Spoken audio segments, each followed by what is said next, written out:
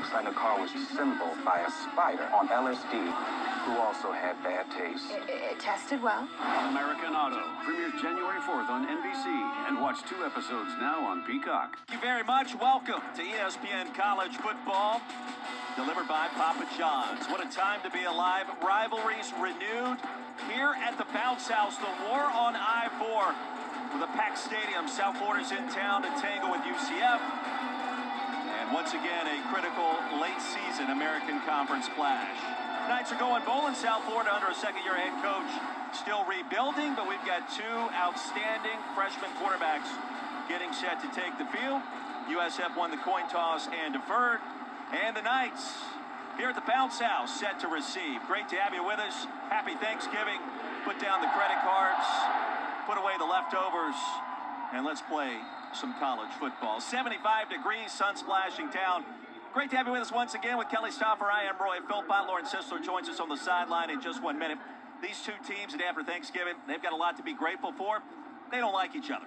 A rivalry game should be that way. A healthy dose of maybe not hatred, but dislike, I think is good for everybody. I think it is this time of year. It's what we celebrate with college football, and we'll see what the Knights can do. They've got a hobbled head coach. He's back on the fold, atop of the stand on the sidelines, and we look forward to seeing what Gus Malzahn can get accomplished today. And there he is, the bubble gum to boot for UCF's first-year head coach, rather. All right, underway. UCF in the black unis on first down. The toss to Ryan O'Keefe makes a man miss, and a big play right out of the gate. Give him 16. And a couple of youngsters at quarterback as we see the up-tempo, which obviously Gus Malzahn is known for offensively. Yeah, Mikey Keene making his 9th start. We'll see the youngster for USF, the South Florida Bulls, and Timmy McClain as O'Keefe makes his 2nd catch. USF, a different defensive coordinator for this game as well. Jeff Scott parted ways with Glenn Spencer. We don't know what to expect. Maybe a little more aggression, a little more blitzing, 3-man line versus 4-man line, but right now, Roy Philpott, it's anyone's guess. Now, such is college football in 2021. Keene with time, heaves it incomplete and out of bounds in the first 3rd down of the afternoon for the home team, the Knights. And Mikey Keene took over for Dylan Gabriel after Dylan was knocked out of that bizarre play at the end of the Louisville game. And Mikey Keene has been on a good trajectory. Done a very nice job in the rush game at the quarterback position. Came into play against UConn last week. 3rd down and 3. O'Keefe in motion. And they'll look to the sideline. How about Malzahn's little deer stand down there? It's interesting, isn't it? Get a good vantage point as a play caller. Gives straight ahead, pushing into plus territory and a first down. Antonio Greer credited with the stop of Mark Anthony Richards. That's a gain of 7. The drive continues. And the Gus bus. Is that what we're calling that? That's not really a bus. Well, going back to his time at Auburn, everybody would... We hunt out of things like that back where I come from. Western Nebraska. Richards again bottled up quickly. Isaiah Bowser not expected to see the field today. The veteran running back and transfer from Northwestern. He's been banged up, and so Richards probably get a hefty dose of number 6. Yeah, I think you're right. Isaiah Bowser, the Northwestern transfer, more of the power back with a ton of experience, and gave this Gus Malzahn run game a completely different look. But Johnny Richardson is an explosive dude when he carries a football. Trillian Cole steps in at running back for UCF. Redshirt junior from right here in Orlando. Kind of a lot of Orlando natives in this one. The crosser is there. Big play, Robinson. And Jay Flash, they call him Jalen Robertson, the transfer from Oklahoma. The big gainer, the tackle by Christian Wilkinson. Check that Williams, it's a gain of 23. Yeah, and Jay Flash makes UCF's pass game completely different because of his skill set. Tempo for the Knights. Cole's the carry and a crease. Big gainer off the right side. 6, maybe 7 on first down. Bellamy the tackle. A ton of early rhythm for this Gus Malzahn offense. What they call it the smash mouth power spread. You see a lot of offensive line movement in that power run game, and it's essential that Mikey Keene embraces the run game as well. But don't forget about the pass game with this stable of receivers that Gus Malzahn inherited from Josh Heupel. And a timeout called by the Bulls. Takes their first charge timeout of the half. That's called a let's take a timeout to catch our breath from South Florida. This is a 30-second timeout. Well, Jeff Scott handing off the play calling duties on defense, Daniel DePrado and also Ernie Sims. So it's going to be different this week. And Gus Malzahn, head coach of the Knights, injury's been well documented on his coaching staff. And we go back to the win against Tulane a couple of weeks ago. And we saw Quadric Bullard plow into him, clipped him, fractured his tibia. And hobbled off. Lauren, what do you know? Hey guys, you've been talking about this perch that Gus Malzahn is coaching from, and this is something that is very new and challenging for him as someone that has never coached a day in the press box in his entire coaching career. He said it's tough. He can't look the players in the eyes. He can't talk to the officials directly, but he's handling it like a champ. He's in great spirits, and hopefully he'll be out of the brace and off the crutches in the next 3 weeks, but for now, he's getting through it, and, you know, he's got plenty of bubble gum down here on the table to get him through this football game. And perhaps a stress reliever. 3rd and 4 coming up. Let's see what he dials up as the pass went incomplete. Is that what we're calling bubblegum now, a stress reliever? To Brandon You were Johnson. telling me when we saw that pile of bubblegum that your choice of stress relievers, if you were in that position, would be completely different. Indeed it would. Amari Johnson in motion, and a handoff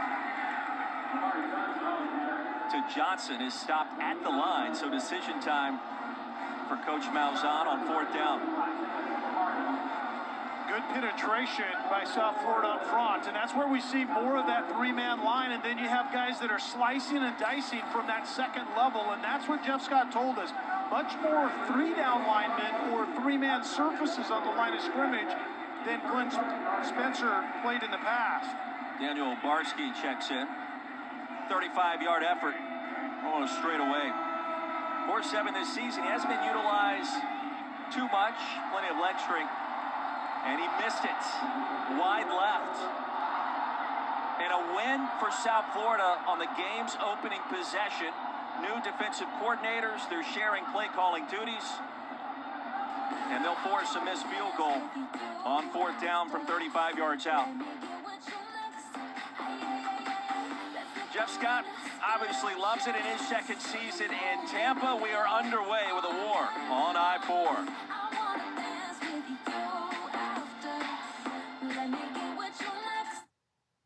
Hi, thanks for joining the Payne Motors quarterly earnings call.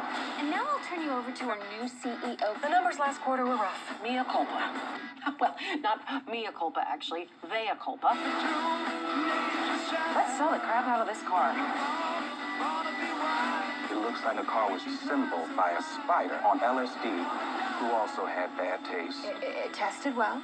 American Auto premieres January 4th on NBC, and watch 2 episodes now on Peacock. Back in Orlando, this is the American Conference on ESPN. The bounce house is rocking, and the first possession for South Florida and freshman quarterback Timmy McClain. Start number 9 in play action on the first play from scrimmage. Omar Dollison taps out near the 30. A nice gain on 1st down. The tackle by Hodges. And Philly, this is all about Timmy McClain at this point in time. I think South Florida certainly feels they've found their quarterback of the future. Head coach Jeff Scott and offensive play caller Charlie Weiss Jr. in spring football said, I think we might have found our guy. Dollison in motion. The handoff straight ahead. Bethune, the tackle right at the line against Jaron Mangum. Transfer from Colorado, and I think he was stopped just short.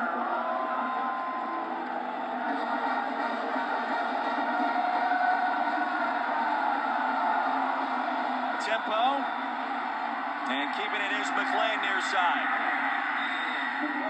And he'll have more than enough for the 1st down, and that's what we'll see a lot of today. That's what Jeff Scott wants to see a lot of. Yeah, and UCF defensively, on the other hand, Philly, have to try to keep Timmy McClain in front of them, and that's obviously easier said than done, as you can see right here. A lot of impromptu plays, a lot of plays, they call them the second play, outside of the original design. This young man is absolutely electric. So on third and short, he races for 7. McClain floats it deep, has Weaver, and incomplete. What an awkward jump. His double coverage arrived late. That was Buller that got over there. He was open for a moment. Yeah, it was 2 high safeties with man-to-man coverage underneath. And this ball just floated a little bit. I think with that safety coming off the hash, McClain just simply has to drive this football in the fade window, and they might have had a chance. The receiver tried to get back through that safety coming off the hash, but was unable to catch the football. Joyner in the backfield, play action, and behind Weaver, it's quickly 3rd down and 10. And Roy, those are the kind of fundamental footwork things that they're still working on with Timmy McClain. That's a run-pass option. You have inside zone to the running back. If that edge defender, the linebacker to that side, steps up, you throw the slant in behind him, but the footwork didn't allow the slant to be thrown accurately.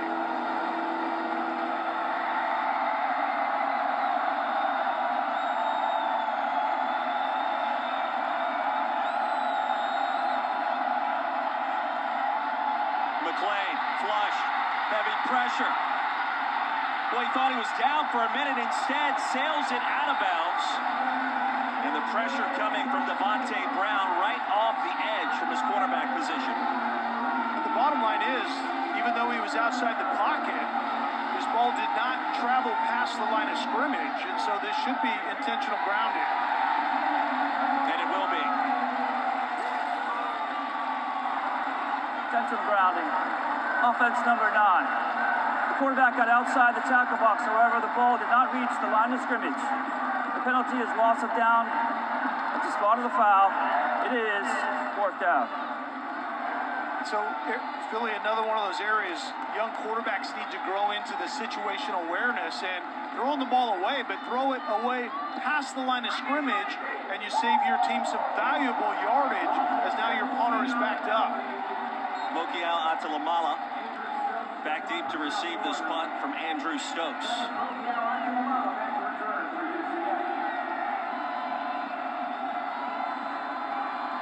So UCF right down the field on its first possession, missing a field goal from 35 wide left. USF Bulls pick up 1 first down, and that's it. And a late hop in favor of South Florida will pin it at the 37. 5 minutes in, here in Orlando, still scoreless.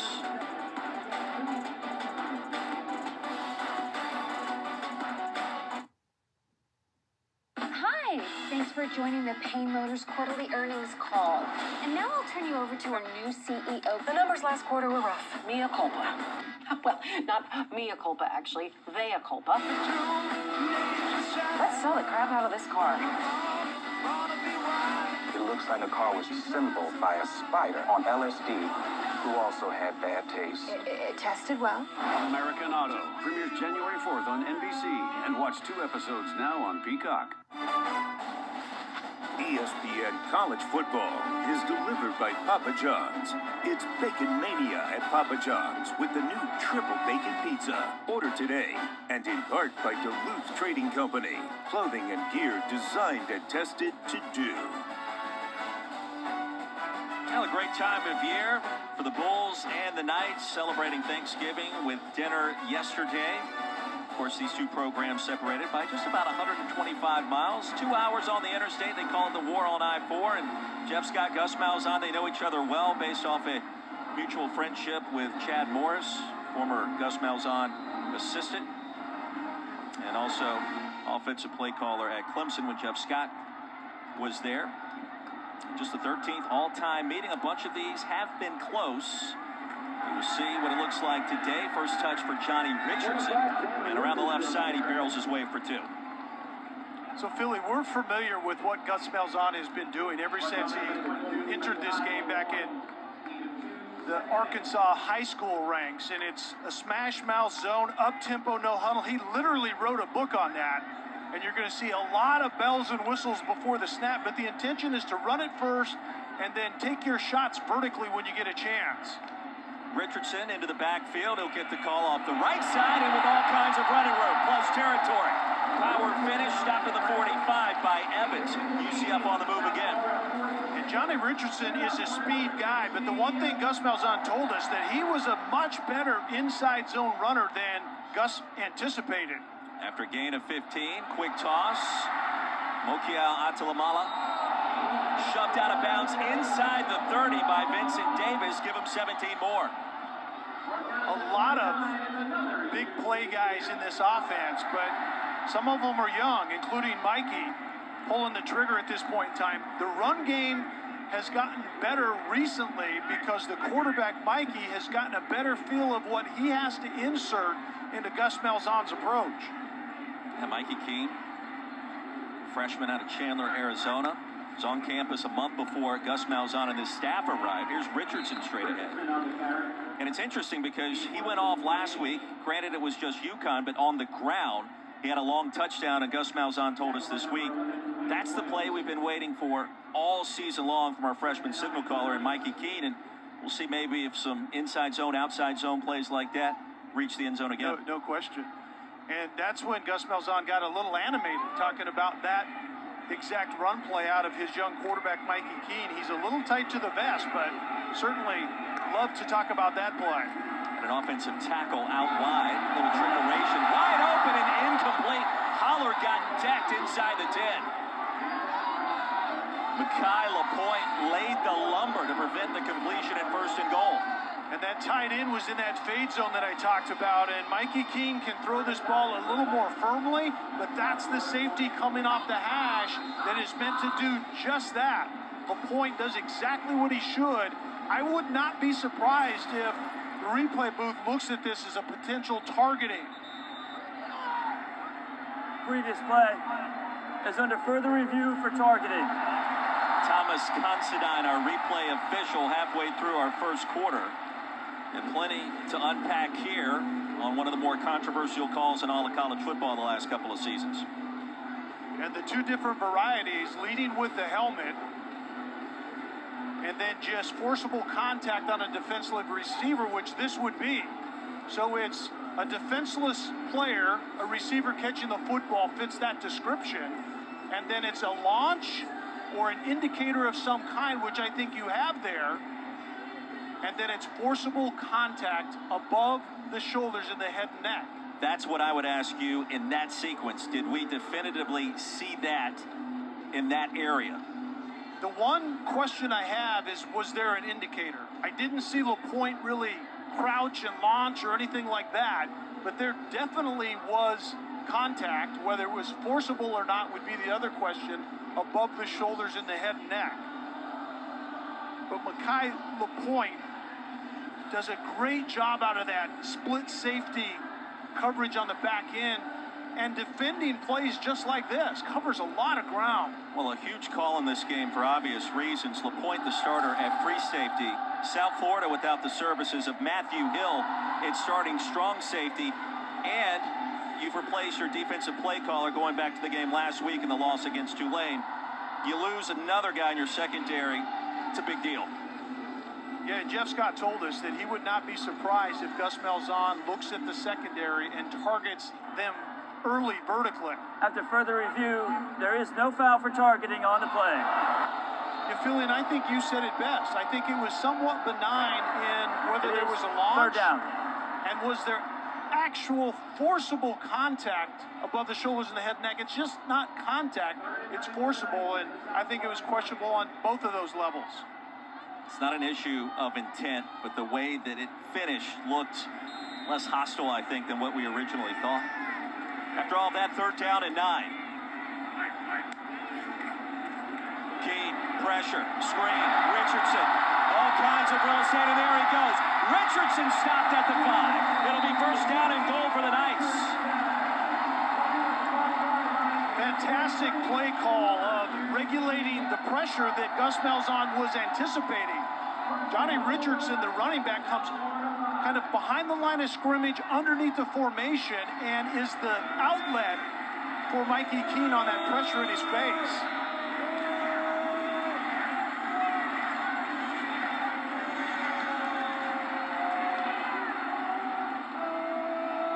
From the 5, Richardson in the backfield. Richards gets it straight ahead. And upended at the 3 by Dwayne Boyles. This is the area of the field, Philly, that Gus Malzahn loves to have a closer that's his trigger puller. And Mikey Keene in this sense, being able to close out with the quarterback keeping the football. Second possession for the Knights and head coach Gus Malzahn. 2nd and goal from the 4. Peter Navarro checks in at quarterback. 14 in black. He'll try the right side. Navarro towards the goal line for the UCF touchdown.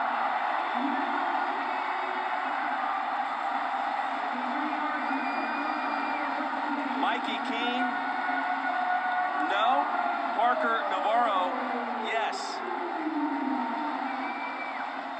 And the result is Gus Malzahn's quarterback is the closer. Navarro came in. There will be a time when Mikey Keene can do this himself, but now it's Navarro on that power play. Pulled 2 from the left, 2 offensive linemen.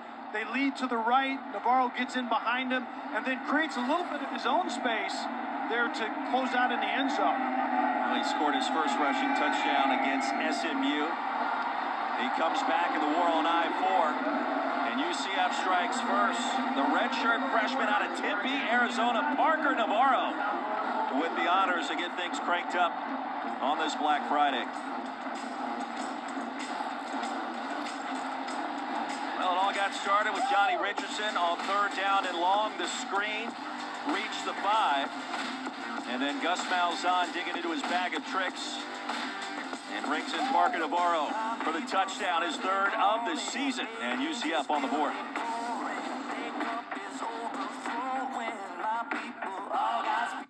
Hi, thanks for joining the Payne Motors quarterly earnings call.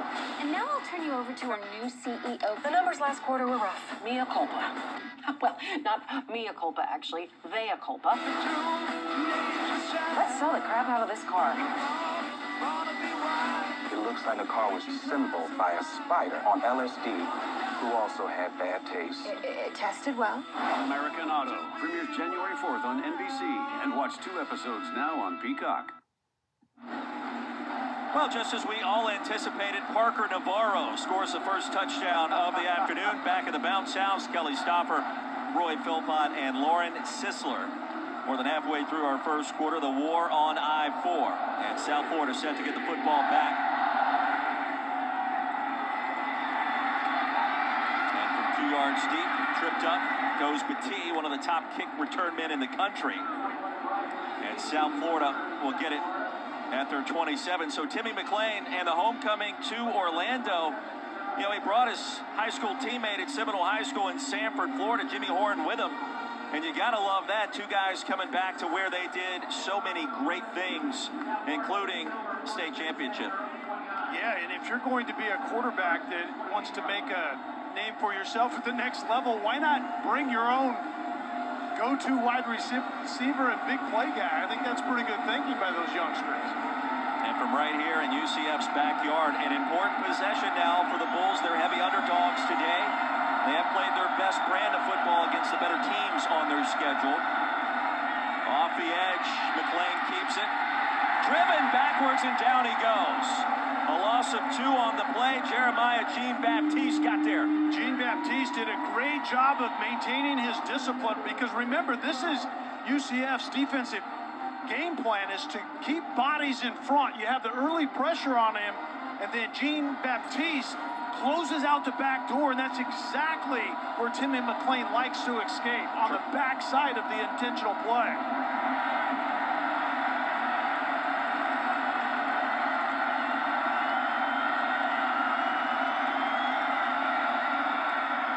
On 2nd and long, McClain!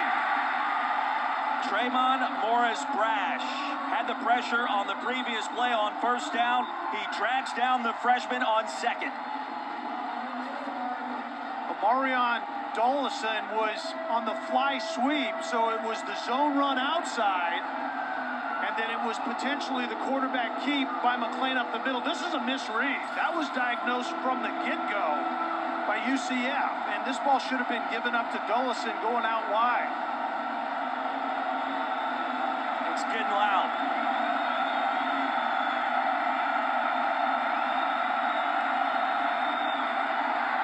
Screen, flag on the field. And Weaver brought down behind the line of scrimmage again. Jean-Baptiste sniffed it out. We'll check the infraction. I think there's one official that didn't throw his flag on this play. Big Cat Bryant came crashing through quickly. The transfer out of Auburn, team captain. Is one of the best names in the history of college football as well.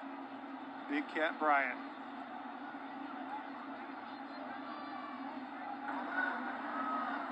There are 2 fouls on the play. Both are against the defense.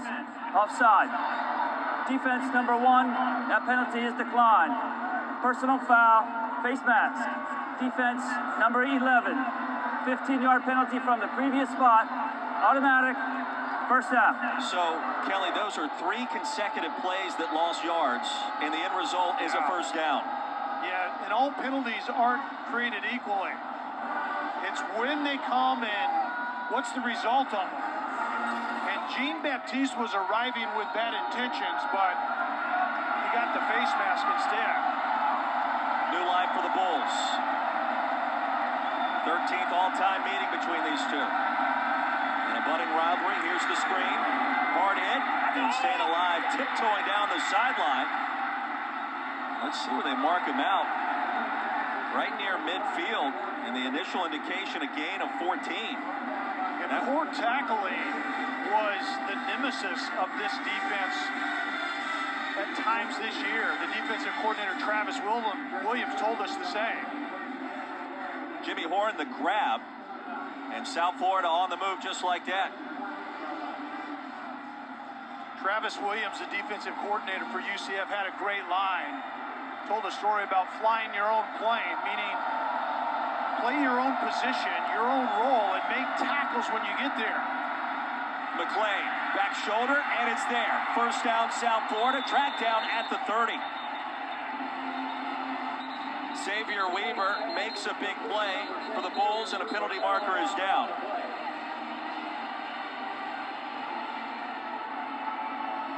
An eligible player downfield. Offense number 73. 5-yard penalty. First down. Donovan Jennings, the guilty party, a sloppy start in this first quarter. And rivalry games have this kind of intrinsic emotion with both teams, and that's what you see sometimes is just sloppy play, a lot of flags early, and then we hope it gets cleaned up.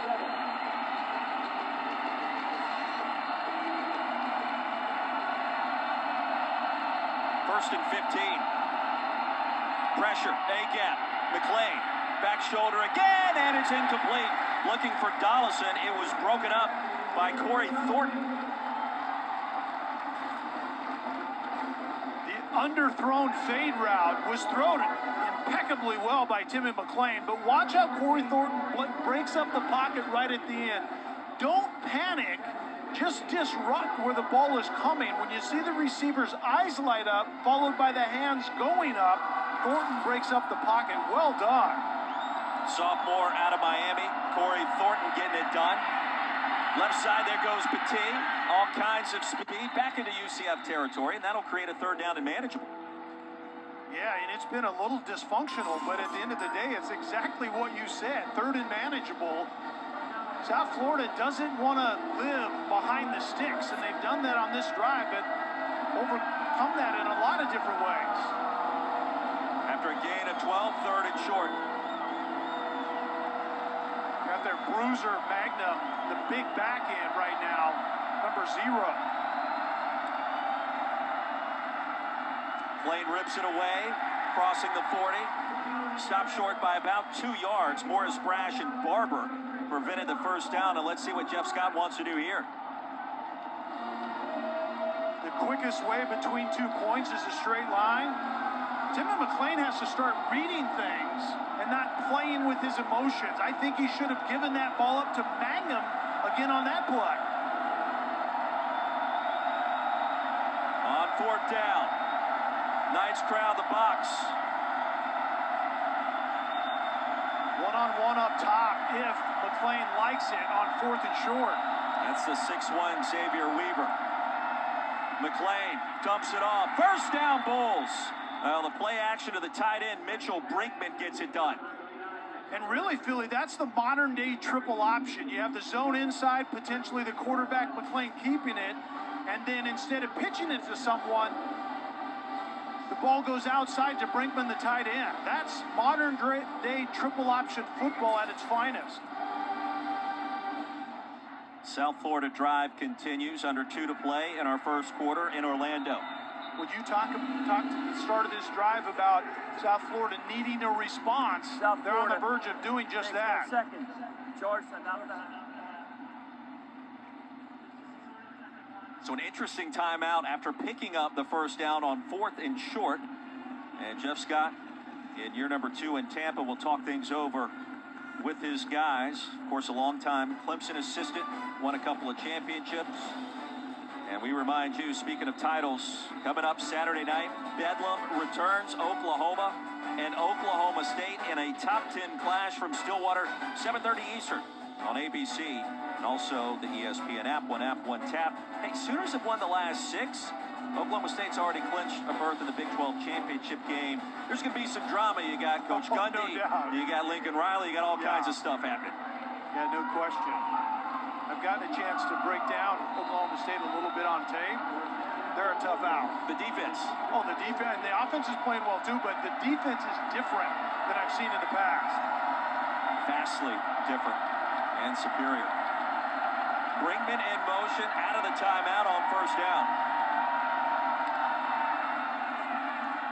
And McLean wants it all. Comes short with a crosser. Bounces that pass in there to his shortstop, it looked like. As Weaver, or check that, Gregory could not corral it. And we're not playing baseball, Philly. That's exactly right. And that's the footwork that we've seen out of Timmy McLean. This ball is not a difficult ball to throw, but your feet have to be right. Good not to go to the post, but you see he doesn't step into it. Obviously, there's some pressure in your face, but you got to step into that and rip it over the top, and that would have been a big play. That was Big Cat crashing down. He's got a way of doing that to people. Outside run, Mangum with some real estate, and a stiff arm, and a first down. Stopped at the 25, and how about that run? The power guy, but nifty feet. And you know that he's going to stiff arm somebody along the way, but it's the quick feet in between point A and point B. Tempo for South Florida. Straight ahead give, Mangum. Leapfrogs a defender, stopped at the 10. Now Montalvo and Bryant finally getting there. Some 12, 13 yards down the field. Give him 15 on the scamper. First down and goal. Hand off again. Big man getting lathered up. Drug down at the 5. I think keep it in the hands of the big man on this drive, right? Some of that stuff that we saw, I think you would call it nifty. Call it elusive if it's a younger or a smaller back, but at 6'2", 221, nifty is the word that comes to mind. I'm not calling him nifty. Yeah, he's too big for me. You're elusive, I'm nifty. That's correct. Second and goal.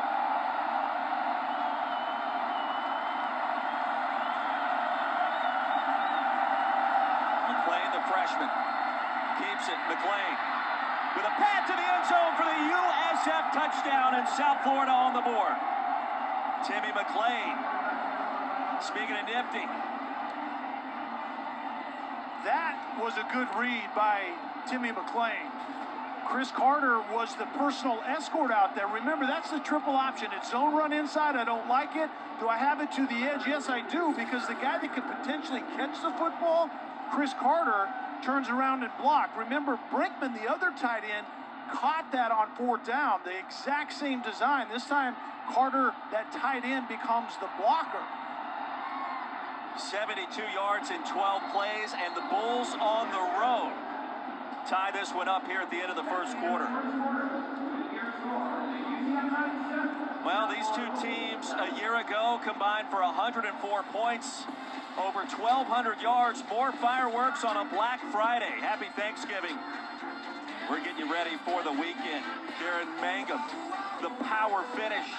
The star on that possession for the Bulls, and then Timmy McClain towards the pylon, reaching Pater.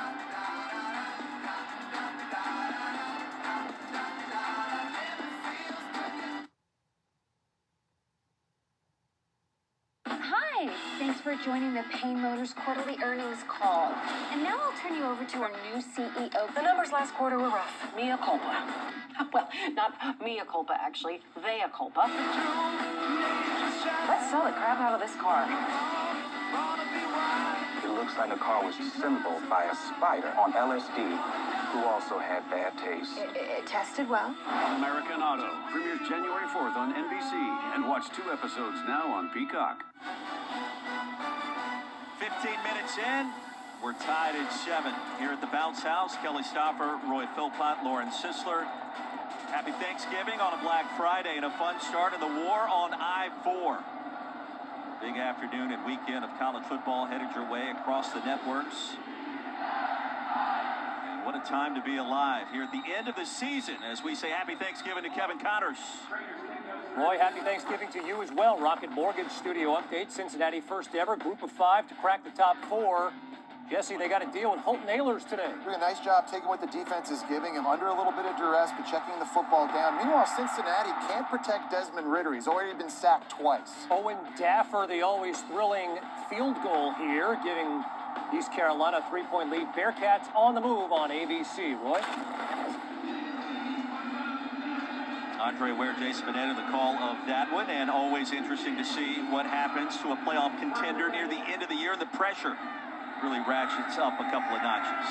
UCF football, Keene gets it back, and the freshman, how about that pass floated incomplete?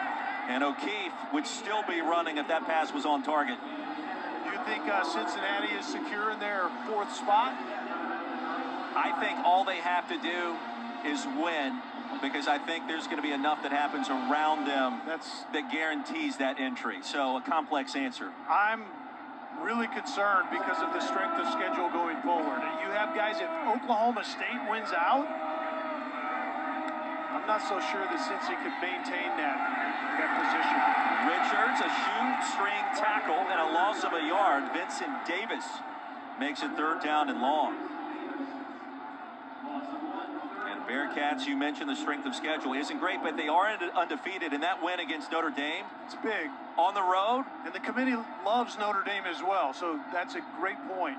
Which I don't understand, but okay. The committee looking at the Golden Domers, and they still have a mathematic chance getting into the playoff. They also need chaos. 3rd down and 11.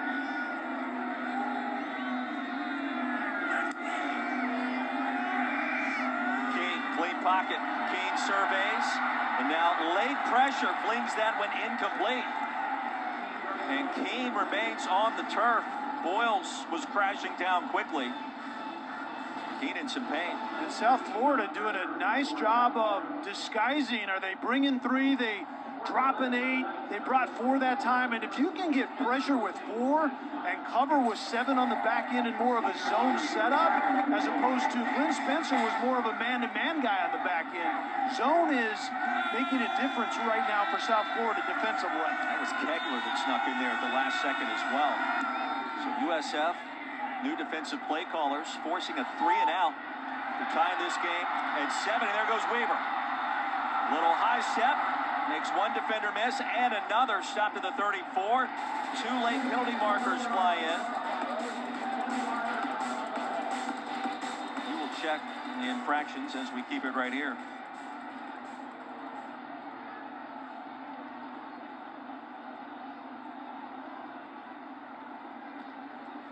South Florida does have outstanding special teams this season. The return game has been electric. After the play was over, personal foul, unnecessary roughness, receiving team number 4. 15-yard penalty, 1st down for South Florida. Timeout on the field. Orion Dollison costs his team. South Florida gets it back after this.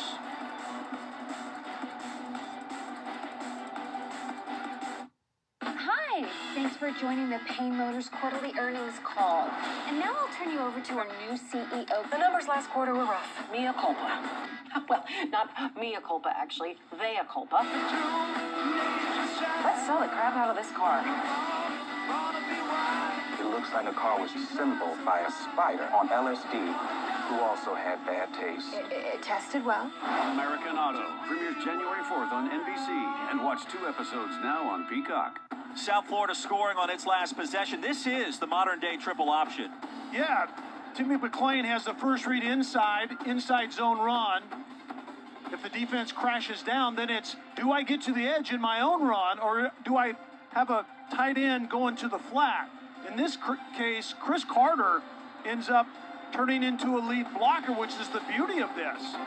So it's the modern-day triple option. Zone inside, quarterback run outside, potential throw outside, tight end becomes an escort of Timmy McClain into the end zone. Handoff, and being tripped up is Kelly Joyner, crossing the 20. Respectable gain of 3, almost 4 on first down. Bethune, the tackle. Hey, Philly, I thought Timmy McClain was a little juiced up in that first quarter. I don't think he was reading things well because I think he wanted to make plays himself. So as a young quarterback, you have to be reminded, get back to the basics. Stick to your keys, and he's made better decisions as of late. Returning to his hometown of Orlando, high toss, incomplete to Terry. And there was coverage underneath. Was that Big Cat sneaking backwards? Yeah. Big Cat snuck out like a quiet cat and almost got that big paw on that pass. And it certainly caught Timmy McClain by surprise. Big Cat is usually in the quarterback's face.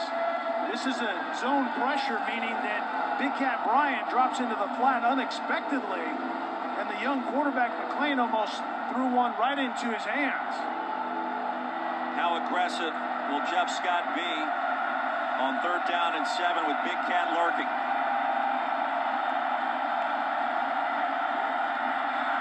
McClain spins. McClain, dangerous toss. He gets it to the sideline. He'll live to see the next possession. 3 and out goes South Florida. The heavy pressure. Jean-Baptiste Celiscar. If South Florida is behind the sticks, they're going to be under pressure all game long, and this is a good example of it. And Big Cat ultimately was in there, but it was one of about 4 guys that was getting pressure on the young quarterback, Timmy McClain. Big Cat has been everywhere on that drive, right? Dropping into coverage, doing all kinds of things. Tied at 7, Stokes back on the field for South Florida. I just like saying Big Cat. I mean, you stole the words right from my brain. I think everybody does, except if you're a fan of the Knights. And Stokes pauses on the punt, sends it end over end. It'll take a UCF hop. And whistle dead at the 45. So a punt of just 34. Great field position for the Knights when we return.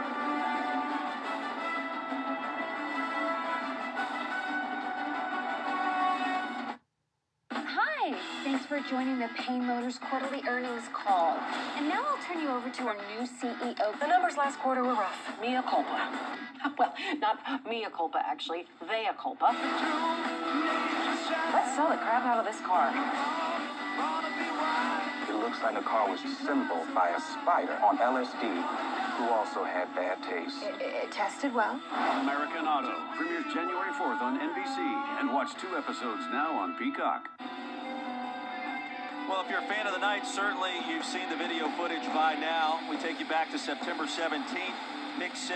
Louisville Cardinals find a way to hold on against UCF 42-35. But on the final play of the night, Dylan Gabriel, of course, put up huge numbers in this UCF offense the last couple of years. Broke his left clavicle. Final play, you got the lateral situation. It wasn't great. We haven't seen him on the field since. And Dylan Gabriel banged up with that broken left shoulder. Returned to practice 2 weeks ago, was sick this week, but you just kind of wonder, him on the sidelines, kind of providing a shot in the arm on the practice fields. Long term, what's the fit look like with him and Gus Malzahn's offense? Left-hander can spin it at a high level. Richardson off and running. Richardson stays alive. Lasso from behind near the 20. 34 yards on the play, and the Knights on the move just like that.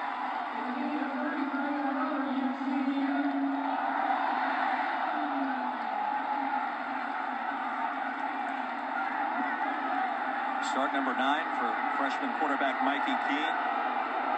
Starting to grasp the concepts of this smash mouth spread. USF allowed time to substitute from the 21. Richardson probing. Richardson tried to get to the edge, and he could not. Gain of a yard, the tackle by Davis. Great job by Vincent Davis supporting from his safety position. But what you said about Dillon Gabriel being a fit here is intriguing to me, because he's a sensational quarterback. I think before he got hurt, one of the best quarterbacks in the country. I think the leading passer coming back in 2021. But does he fit this system? And if not, does he end up somewhere else at the beginning of next year? Certainly just speculation, but I think you need to stop and consider that. Keene under center. Richards motions out. And the screen to O'Keefe. He wants to throw it. Back to Keene. Triple teamed and down he goes. He's going to lose a couple. And South Florida sniffed that one out. Mahrez Bellamy with the tackle that time, Kelly. I like this play out more in the 50 where you have more room. But the throwback to the quarterback, and you also had Brandon Johnson going to the post, but great deal of discipline with a high safety staying home. And this was really, at the end of the day, disaster avoided by that exotic play by Gus Malzahn. Loss of 3. Holler goes in motion on 3rd down. Crosser. Robinson. Sent down near the 30. And he'll lose 4 more, maybe 5. Antonio Greer, the incredible stop in the open field. Grill recognized this early, the crossing route on 3rd and long, just to try to come out the other side running and maybe at least get in a 4th and manageable situation. But great recognition by Greer from that linebacker position. Hold your ground in your zone drop, have your head on a swivel, and break on the crosser lane. Well done. So Obarski back on the field. Or Osteen actually checks in. Kick this one, and it's no good. So UCF 0 for 2, the field goal department, and another win for South Florida's defense. A South Florida defense that's somewhat under construction in the sense of new management. Jeff Scott told us, we're going to try some new things. This is the second big win for South Florida this evening, the second missed field goal attempt by UCF.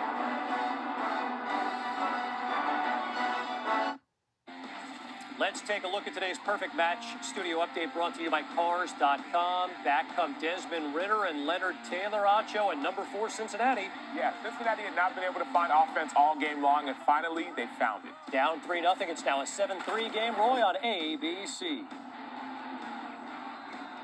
Casey, thank you very much. Back at the bounce house, tied at 7-10 to play in our first half. Kelly Stoffer, Roy Philpott, and Lauren Sisler. Obarski did miss the field goal from 45 yards out on that last play. He's 0 for 2 today. Now 4 for 9 on the season. So perhaps that factors into this one. We get late in the game and remains close as Mega plows across the right side. Stopped at the 33 by Cam Good.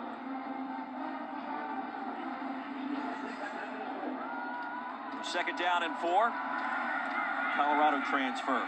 Picked up nice yardage and a first down. The pass caught by Dollison. Hit the 40 by Brown. And the tempo certainly is somewhat regulated by Timmy McClain. As Timmy McClain has gotten caught up with things this season, South Florida has been able to go faster. Quarterback draw. Straight ahead to the 45. He dives for it. And a 6-yard gain. Bethune the stop. And certainly UCF is used to defending tempo offenses in practice with Gus Malzahn's approach, not to mention Josh Heupel, who now is in Tennessee. This group has been going fast for a long, long time here. You can see McClain's confidence start to grow by the minute. Tight end has it into UCF territory. And Brinkman picks up a first down to Lauren Sisler. Yeah, guys, and we talked about it earlier in the break. Jeff Scott walked over to his quarterback and told Timmy, I like the balance that we have with the run and the pass. Keep making those good decisions. Let's go out and keep making good plays and make sure everyone said he talked about the tempo because UCF's having some trouble with the tempo. So that confidence has certainly helped him to generate some of that tempo. Jean-Baptiste darted past McLean, and the face mask was grabbed in a hurry as McLean kind of spun around awkwardly for a minute.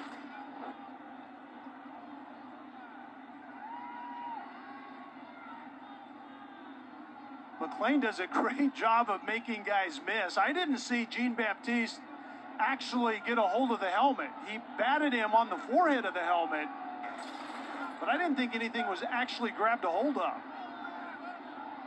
Let's see what our veteran officiating crew. And it's anything, Philly, inside the opening of the helmet. It could be an ear hole for that matter, but I'm not sure there was a... Gus Malzahn certainly agrees with me. We'll see. There were fouls by both teams during the play. An eligible man downfield, offense number 73, personal foul, roughing the passer, blow to the quarterback's head. Under defense, those fouls will offset. It is first down. I mean, it was a light touch near the top of the face mask as the helmet kind of So it was a blow to the head as a personal foul as opposed to a face mask call by grabbing an opening. So Jean-Baptiste just went high on the quarterback, and you can't do that. And with an elusive guy like Timmy McLean, those defenders that are flying at full speed just kind of reach out and try to get a piece of anything. And Baptiste hammered him in the forehead. Let's do it all over again. 1st and 10.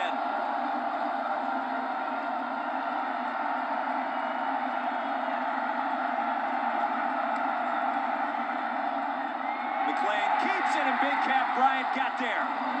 Stopped at midfield. He's going to lose 5, almost 6 on the play. You tell me, Roy Philpott, you're reading Big Cat Bryant. If he attacks me as a quarterback, I have that mesh, I have to give the ball up. What is the correct read right here if you're McLean? Hand the football off. Absolutely. If in doubt, give the ball up. That's a rule of thumb. That's a bad read by the freshman quarterback McLean. Another rule of thumb is Big Cat coming after you, give the ball up. You kind of put me on the spot there. I'm glad I answered that question correctly. Great answer by you. Mangum tried to get to the edge, and he is hit hard at the 48. Justin Hodges and Bethune, who's been active in this first half, combined to make the tackle, and it was hard. And Jeff Scott, I guarantee you, loves the position they're in this game because his offense has been behind the sticks most of the time. Even on that scoring drive, they had to overcome some adversity to eventually get in the end zone, but here they are again at 3rd and 13. What you don't want to do is have Timmy McLean put the ball in harm's way right here. Bulls 1 of 4 on 3rd down.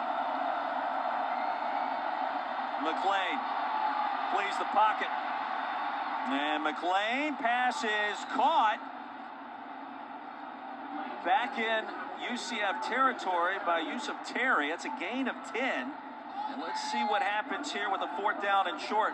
It's interesting because you're on the 37-yard line, and let's start with how McLean just milks this all the way to the edge. And I saw this on tape a ton, and then eventually Terry gets over there. But you're in no man's land with the punt, so it appears that South Florida's going to roll the dice. Converted on 4th and short earlier. Boy, Mangum nearly committed a false start penalty. He was leaning over. And confusion, a timeout will be called by Jeff Scott.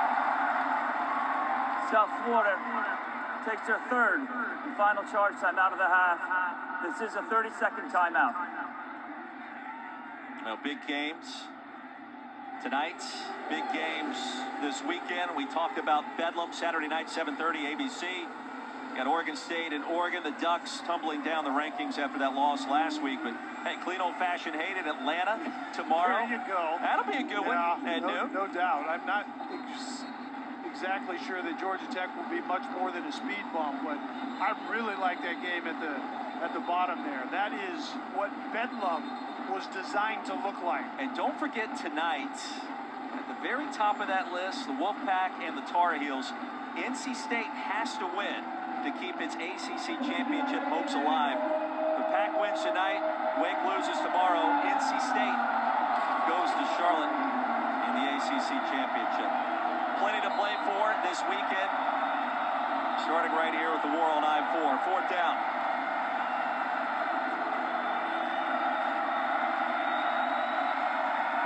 Empty set. This has quarterback draw written all over it.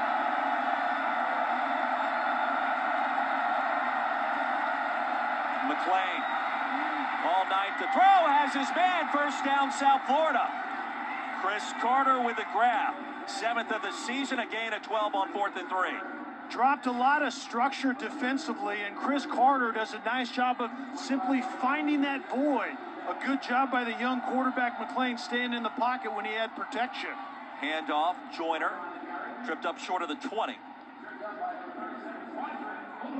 That's one of the things that Jeff Scott told us that Timmy McClain was working on. When to leave the pocket and when to hold in the pocket, because he's so elusive. Out on the edge, he's electric, but you have to keep in the pocket when you get the protection to do so. It's been an interesting team this year in Tampa. This squad has played teams like Houston and Cincinnati, perhaps as well as any other team in the American Conference this year, and then they get blown out a week ago against Tulane after a 1-yard gain is quickly 3rd down. But point is, best teams on their schedule, USF, South Florida Bulls have risen to the occasion. Yeah, and starting with North Carolina State and Florida, they didn't exactly give themselves time to get traction, but the short corner blitz by Corey Thornton created an extra guy that Timmy McClain wasn't counting on reading in that quarterback zone read right there. And a timeout called by the Knights. UCF takes their first charge timeout of the half. This is a 30-second timeout. What you just talked about, the kind of the starts and stops by South Florida, really resembles the nature that is created in the offense when you have a freshman quarterback. His own personal ups and downs becomes the offensive idea at the time. So Knights call a timeout. McClain hobbling over towards the sideline to get this play call. Got Charlie Weiss Jr., the offensive coordinator, Jeff Scott and his ties at Clemson calling plays back in the day. See Bobby Bentley on your screen as well, longtime high school head football coach in the state of South Carolina. He spent time, Gus Malzahn, at Auburn as well. So these two staffs intertwined, to say the least. The 11th play of the drive coming up, Kelly. And what you have schematically is really a combination of where Charlie Weiss Jr. has been at Florida Atlantic, the Alabama tie, and then Clemson. Remember, Charlie Weiss Jr. was with Lane Kiffin, and so there's that Alabama DNA in this offense as well. 3rd down, handoff, and Petit dragged down. Morris Brash, number 33 in black, with another TFL. And 4th and long coming up. And South Florida is having a hard time protecting against the edge pressure, whether it's Morris Brash in this case or Big Cat Bryant that we've seen before. Morris Brash is going to come off the edge, and that offensive lineman polling, Donovan Jennings, was supposed to kick Morris Brash out, but that did not happen. Spencer Schrader on for a 48-yard field goal attempt. 9 of 10 this season. And that one rockets wide left. We've seen 3 missed field goals in this game so far. 2 by the Knights, 1 by South Florida. And we remain tied at 7. And this snap was high, and it seemed like the kicker's timing was just a little bit off. Spencer Schrader really attacked it, but that high snap creates a little bit of uncertainty in Schrader's mind, I believe. And Gus Malzahn says, win for my side.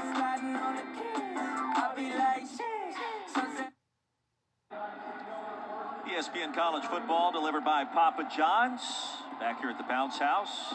Tied at 7. Don't forget, ESPN Plus has more than 120 men's and women's American basketball games this year. Got the Knights taking on Oklahoma, 2 o'clock tomorrow. That's Eastern. Then the Bulls hosting South Carolina State as well. Sign up today at ESPNplus.com/AAC. After a short gain on first down, Knights get it back. Richards, the ball carrier. Isaiah Bowser not playing so far today, the senior. Transfer from Northwestern. He's been banged up for the 7-win Knights. And South Florida's secondary has held up really well against UCF's pass game. O'Keefe out of the backfield. Get the pump fake. And Keene sends that one out of bounds. Close. South Florida defender Vincent Davis was over there. Pressure by Mangum. And what South Florida is doing defensively is just disguising things. A lot more personality. And I think that's somewhat what Jeff Scott wanted. You know, he made a tough decision by letting Glenn Spencer go earlier this week, and I think that variety is showing up. Mikey Keene is caught off guard multiple times today. The defense has yielded 45 points in each of their last 3 games, and UCF's going to be backed up 5 more yards here. False start. Offense number 77. 5-yard penalty. 3rd down. Paule cost his team 5. That's amazing when you think about it. You've given up 45 per your last 3 weeks. Yeah. And so far, you've only yielded 7. You had a team in UCF that's scoring 34 a game. A lot of numbers in translation. South Florida's been pretty good on defense so far. More movement. Defense jumped the line of scrimmage first. Let's see how they rule this one.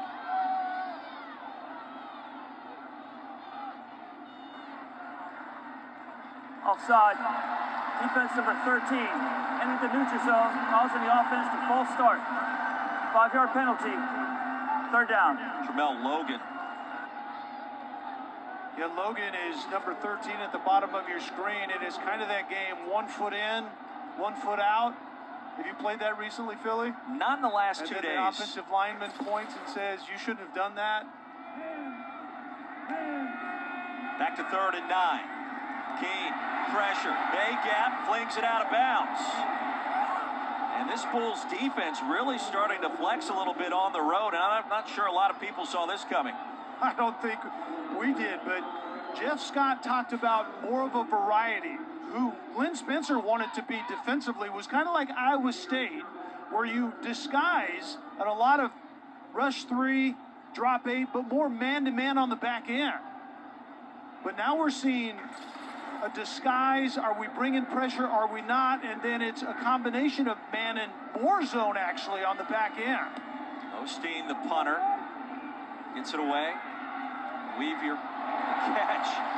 Was expecting a fair catch signal, did not get it. He spun down at the 24 after a punt of 44. Back to the studio. Here's Kevin Connors. Hey, Roy, coming up on the Lexus halftime report, we'll check in on number 4 Cincinnati, that American Championship game and a possible playoff invite down the road, but they got to get past East Carolina first. Plus, we'll set the table. Jesse Palmer, Sam Acho in studio to break down the game. Ohio State and Michigan, plus Texas in a tight one. All coming up when you join us for the Lexus halftime report. KC, we look forward to it. Back at the Bounce House, Bulls get it back in a tie game. Mangum, the running back, and the freshman Timmy McClain. Got freshman quarterbacks all over the field today. And Mangum barrels his way to the 34. Check that to 29 as we check in with Lauren. Yeah, guys, McClain has been dealing with a nagging ankle injury. He actually had to sit out the ECU game that was just a few weeks ago that I covered. And after that last drive, he limped off the field. He was over by the trainer's table there getting his right ankle taped up. But he seems to be okay right now, not limping too bad. It seems like we've had more injuries in college football this year. In previous seasons, we've seen that at a lot of stops. UCF has dealt with it. How do you explain that? Do you have a reason for it? I would guess on some level, as Mangum's tripped up short of the line to gain, it'll be 3rd and 2. Maybe pandemic related on some level. That's what I was going to say. In some form, we need to blame COVID for it because we blame everything else. But the dysfunction of a year ago, and I think the schedules of these athletes being disrupted, and for some reason, we've seen that in every stop we've made this year. Mangum probing. And I'm not sure he got there. Stopped about a yard short by Jean-Baptiste. So approaching 2 to play in the first half, 4th down, and about a yard to go. Surely Jeff Scott in a tie game not going to roll the dice? No, definitely not. He doesn't have any timeouts left. I thought Gus Malzahn would have used a timeout right there to stop the clock. There's going to be about 35 or so precious seconds tick off the clock waiting for South Florida to punt this football away. Gus Malzahn from his office desk, fresh off the disabled list. That bubble gum right there is just being devoured. I think that's his 2nd pile of bubble gum to the left if we can get a shot of that at some point in time. But a stress reliever, is that what you called it? It's one of perhaps several things you could diagnose. Stokes gets it away cleanly. And how about the fake? Knights have it. Mokia Atimalala. Tripped up at the 25. Well, they faked everybody out on that one. Johnson just fell down on the far side, and the ball actually came over there. That was fun. Atimalala was actually the 2nd return guy deep. The first guy to the opposite side of the field runs after the ball, which actually isn't going that direction. We've seen this happen before in college football, and Atimalala does a really good job of decoying and getting back just in time. And this could have easily gone to the house. A return of 38 yards sets up the Knights with outstanding field position. O'Keefe in motion. And the handoff, Richards stopped at the 25. I don't know that I've ever seen that. Well, Greg Pike, our trusted producer, is telling us it happened in the Michigan State-Nebraska game earlier this season, but I've seen that a few times in the last few years where it's a decoy, essentially is what it is, and the primary punt returner has to really sell it. Richards to the 21. The other thing, Philly, on that is you have to get the right punt because it's set up as a if this happens kind of situation. And that's exactly what UCF took advantage of.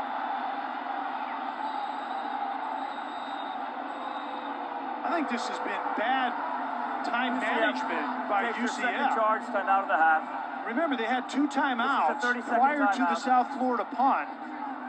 They didn't use it. 30-plus seconds went off the clock, and now they're down to 25 with only 1 timeout left. This week on Sunday NFL Countdown, Patriots rookie quarterback Mac Jones sits down to share his story of his journey to the National Football League. Plus, Sam and the guys rank the top plays from this week's Turkey Bowls being played across the country, 10 a.m. Eastern Sunday on ESPN, also the ESPN app. You're a time management guy. What do you think about that? We'll talk about it here in a second. Yeah. First, we'll tell you that Monday Night Football, Week 12, Russell Wilson and the Seahawks against the Washington football team. 8 o'clock Eastern, ESPN Deportes, and the ESPN app. Coverage starts with Monday Night Countdown at 6 Eastern, 3 Pacific. So 3rd down coming up for the Knights. I didn't mean to interrupt your double promo. I'm just kind of miffed about this time management situation. Time management is not my strong suit. Really? 2 timeouts left, and you let 30-plus seconds tick off the clock. Now you have 28 and 1 timeout. I think that's bad time management by UCF. Richardson in the backfield. Keene will roll the pocket out. In the flats is O'Keefe. That's a UCF first down. It'll be 1st and goal. Nifty-looking play call there, and a gain of 12. The drive continues. And we haven't seen a lot of Ryan O'Keefe. That's a good use of him as the quarterback, Mikey Keene, gets outside and delivers an accurate pass. Remember, UCF doesn't have a lot of confidence in their field goal kick game right now. Jaworski 0 for 2 today. Missed from 35 and 45 yards, respectively. O'Keefe in motion. Keene, play action, other side. Richardson spun down near the 6, and let's see if they call a timeout.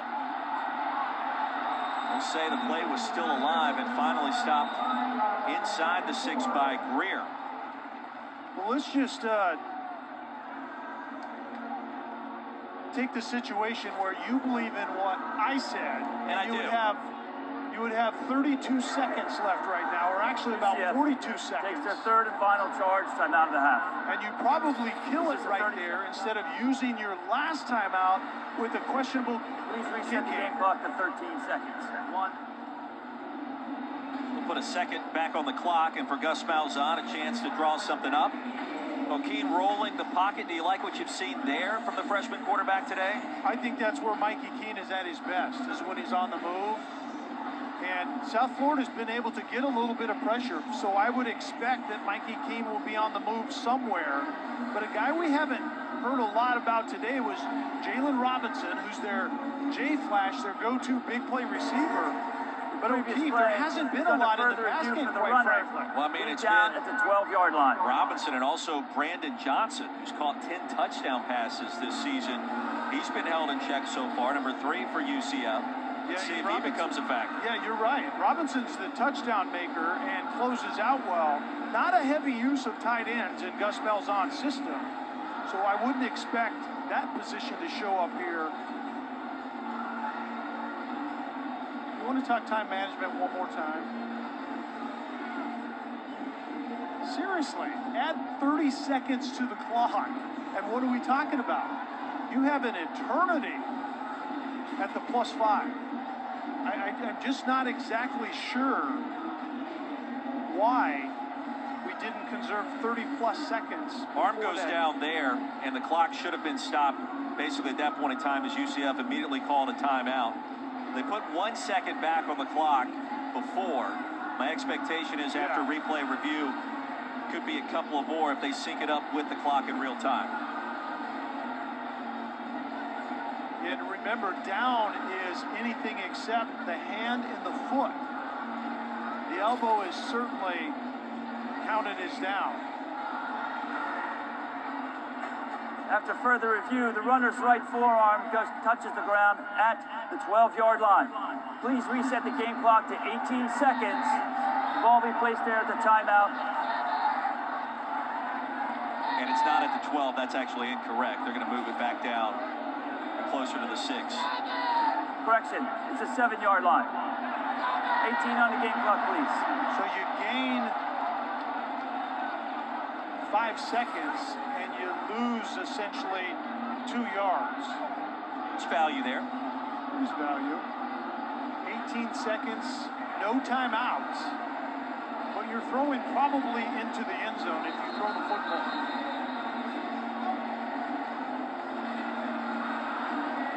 Probably get Mikey Keene outside the pocket in some form. UCF is going trips to the wide side of the field with a single receiver, a tight end they haven't thrown much to the right side.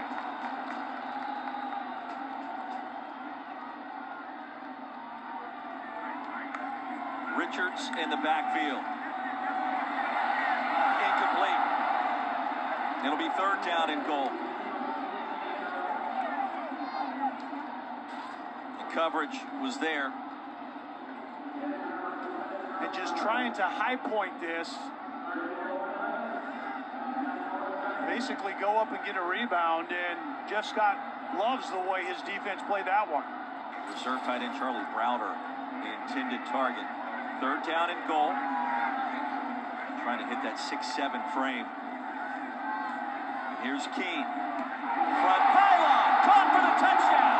Brandon Johnson, we just mentioned his name, the transfer from Tennessee, and his 11th score of the season puts UCF back in front.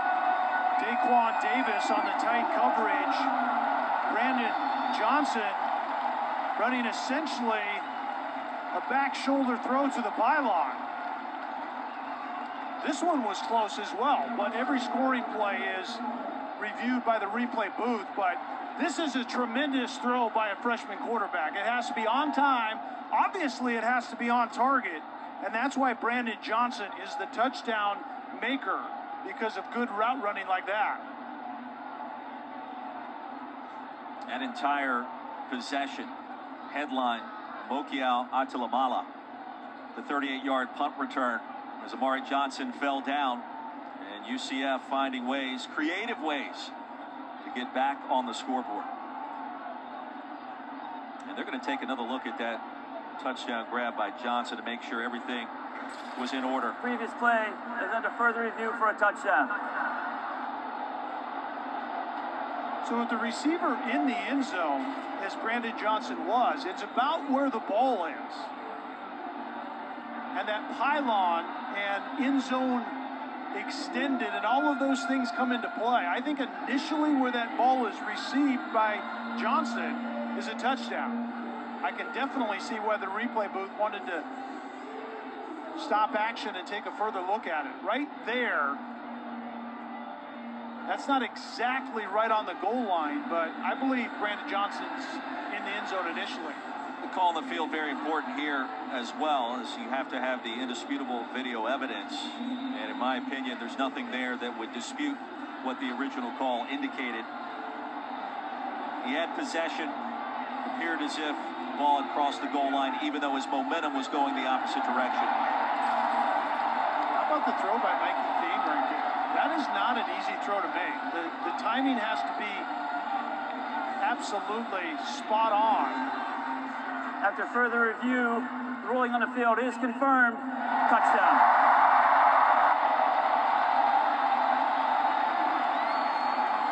I see why the replay booth stopped it, but I also see why there was confirmation on it.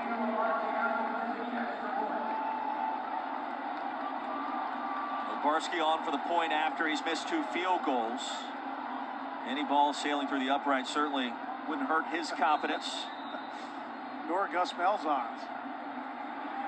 Barsky, 49-50 before this game. The PATs, 2 for 2 in that department today. 14-7, 11 seconds remaining. A very entertaining first half. Now, Taco Bell welcomes you to the Live Más Student Section of the Year contest. Use hashtag StudentSectionSauce to get the committee's attention and go to ESPN.com/Taco Bell to see how your school can compete here at the Bounce House. There's some bounce in the house tonight.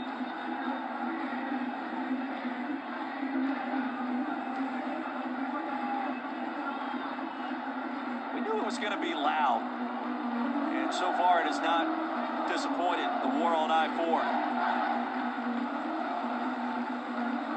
Jeff Scott, South Florida, you have to like the position you're in going into half, correct? Yeah, I mean, you were a 3-touchdown underdog, I believe, trailing by 7. Your offense has been okay, not great. The one time you give up a late score was off of the trick punt return. Keep an eye on Brian Battie here, one of the top return men in the country. UCF knows it to the up back. Sliding catch made by Brinkman near the 37. We should not expect any shenanigans out of South Florida right here, correct, Philly? I like it when you ask me the questions and correct, 100% correct. It's one of the few that I knew the answer to right away without thinking about it. I mean, you actually challenged me on a zone read earlier. Zone read, and you got it absolutely spot on. I mean, I did. I went time management on you, and you got a little squirrely on me. Well, but you recovered well. We had a lot of stuff happen at that point in time. There was a whole lot happening. I still stand by my time management conversation almost exclusively to myself. It wasn't a conversation, it was a soapbox moment. That's true. Day after Thanksgiving, you jumped on 32 there. 32 seconds is precious in life. They still scored. It's true. Hand off straight ahead, which should be the final play. An entertaining first half. Mangum picks up a couple. And the war on I-4 is not disappointed. South Florida on the road, hanging around. 14-7 the score at the break. A little extracurricular conversations happening.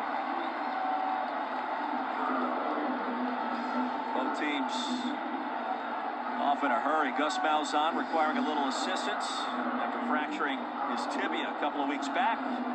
His team not in front by 7. Entertaining start in Orlando, 14-7. As we send you now to the studio in the halftime report. How much time do we have? Welcome back to ESPN College Football, delivered by Papa John's. Halfway home, the war on I-4. Entertaining start in O-Town, 14-7, the home team. UCF leading arch rival South Florida. Great to have you with us. Happy Thanksgiving, happy holidays, alongside of Kelly Stopper. I am Roy Philpott. Lauren Sisler joins us on the sideline in just 1 minute. And look, defense kind of dominated a little bit. Freshman quarterbacks maybe trying to process some nerves in the first 2 quarters. There were 2 things I wanted to see. First of all, the freshman quarterbacks you talked about. Do they make the big mistakes? And they both played fairly cleanly in that first half. And then South Florida's defense under new management, what exactly would it look like? I think they actually gave Gus Malzahn and his offense fits in that first half, played really, really well. Yeah, Bulls have given up 45 points per game in each of their last 3 contests. Gus Malzahn back to the drawing board from the perch. And away we go for our second half. Bulls set to receive the second half kickoff. Obarski back on the field. He missed a couple of field goals. See if that becomes a factor. And South Florida will get it at their 25. Lauren spoke with both coaches moments ago. Lauren, what you got? Yeah, guys, we're getting settled down here. I about got run over by Gus Malzahn's golf cart over here. You know, he's up on his perch. But hey, talking to Jeff Scott, look, this season the mantra has been attitude of belief, and he's pleased with the way that first half performance went. Now they got to come out here and play well, especially on this opening drive. They're only down by 7 right now. He said Timmy McClain, he's been playing well. He's been playing okay, but he said they want to keep up the tempo, but get rid of some of those reads and run the football a little bit more. He said they've had some good second half play this season against Florida, against BYU. He wants to see more of that, and they've got nothing to lose. Go out here, have fun, play as hard as they can. Yeah, Mangum's average 5 yards per touch, and he'll pick up almost 8 on first down here. Bethune, the wrong end of that collision. And hey, look, Jared Mangum, the Colorado transfer. One of these stories is you see Timmy McClain, point, the reason that they're going to call more give plays to Timmy McClain, he wanted to keep the ball. He was juiced in that first half and wasn't reading things well. But I mean, you can call it in the huddle as I'm going to give you the football no matter what happens, right? Yeah, you can present it the same way as if it's a quarterback zone read, but you call it a give beforehand. And I absolutely agree with Jeff Scott. He needs to have Timmy McClain give the ball up intentionally early in the second half to get him kind of settled into the rhythm of the game a little bit. 3rd and 1 at the bounce house.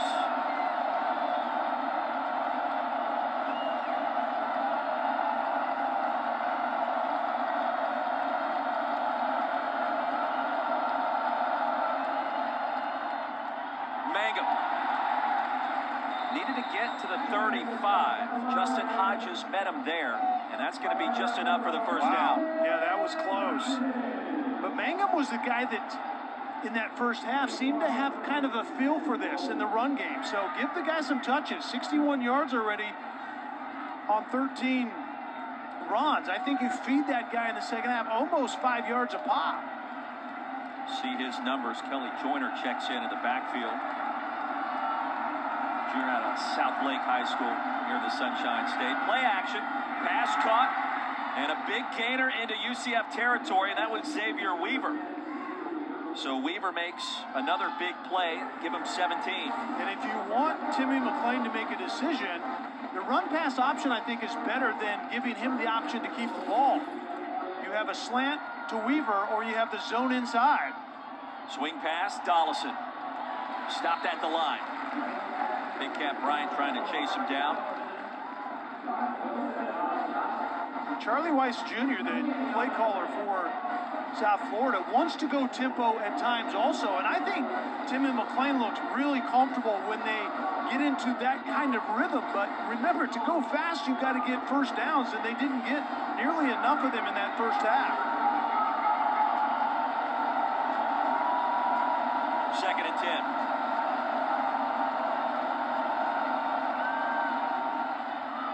McClain, a little stutter step in the backfield, and he makes something out of nothing. Stopped at the 40. It'll be 3rd and short after an 8-yard pickup. This play was dead unless you have a guy that's as elusive as Timmy McClain. This was a non-starter until you make a guy miss, and that's what a good player at that position will do. He will block the unblocked man yourself, and Timmy McClain is getting really good at that.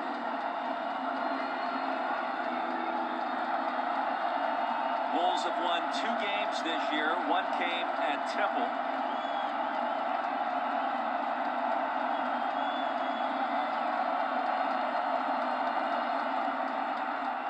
Third down, Mangum with a full head of steam. Needed 2, he'll get 2.5. Bethune the tackle in Montalvo. Not before he picked up a first down. Window dressing to the right side, the wide side of the field. And it thins the defense out a little bit, and you're just going with Mangum right down Broadway. And I think that's a good design, and you move the chains once again. And if you're Charlie Weiss Jr., play caller, head coach Jeff Scott, you just stick with that on this current drive, right? No doubt about it. See if they do. Play action. Shows you what we know. Weaver a first down. A little shake and bake at the end.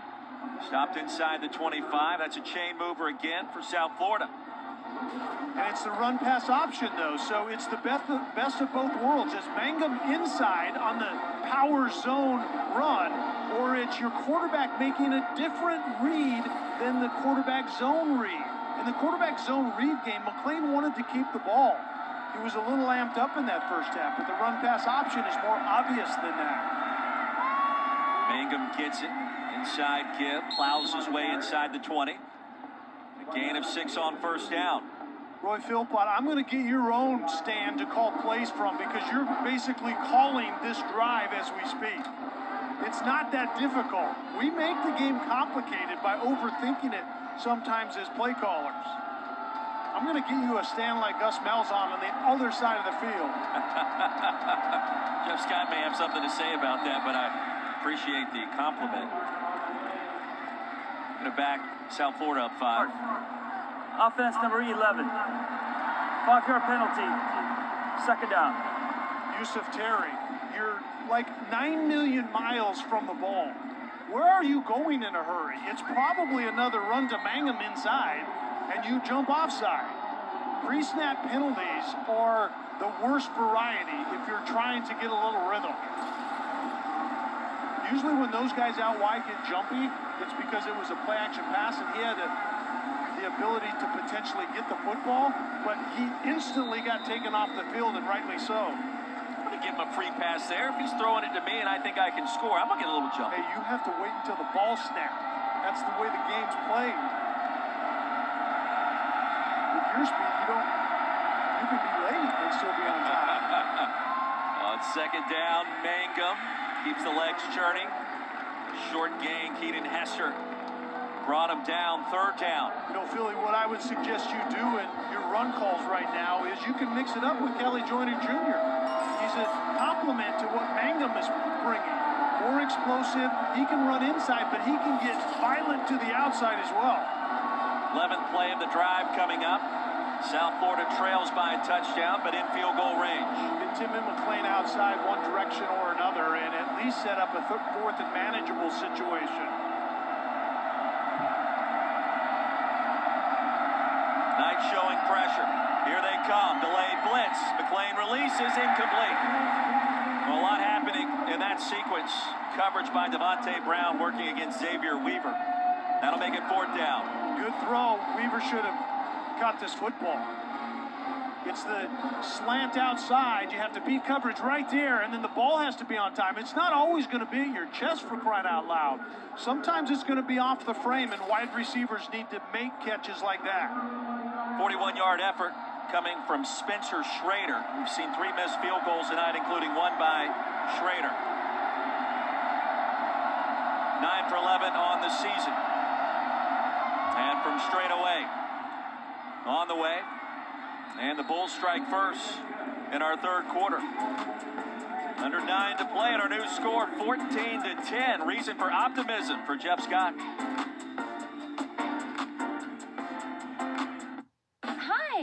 for joining the Payne Motors quarterly earnings call.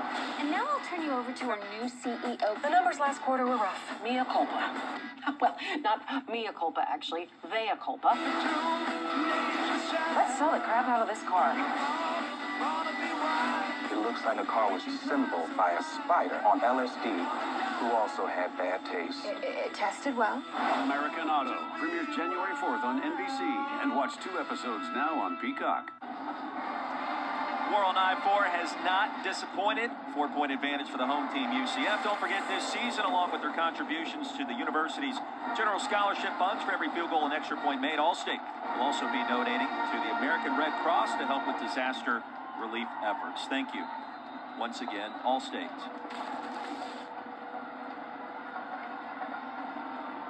So after the field goal by Spencer Schrader, Knights set to get it back. 2 yards deep, Mokiao Atilamala. Crease, stopped at the 29. Penalty marker is down as well. Let's check the call there.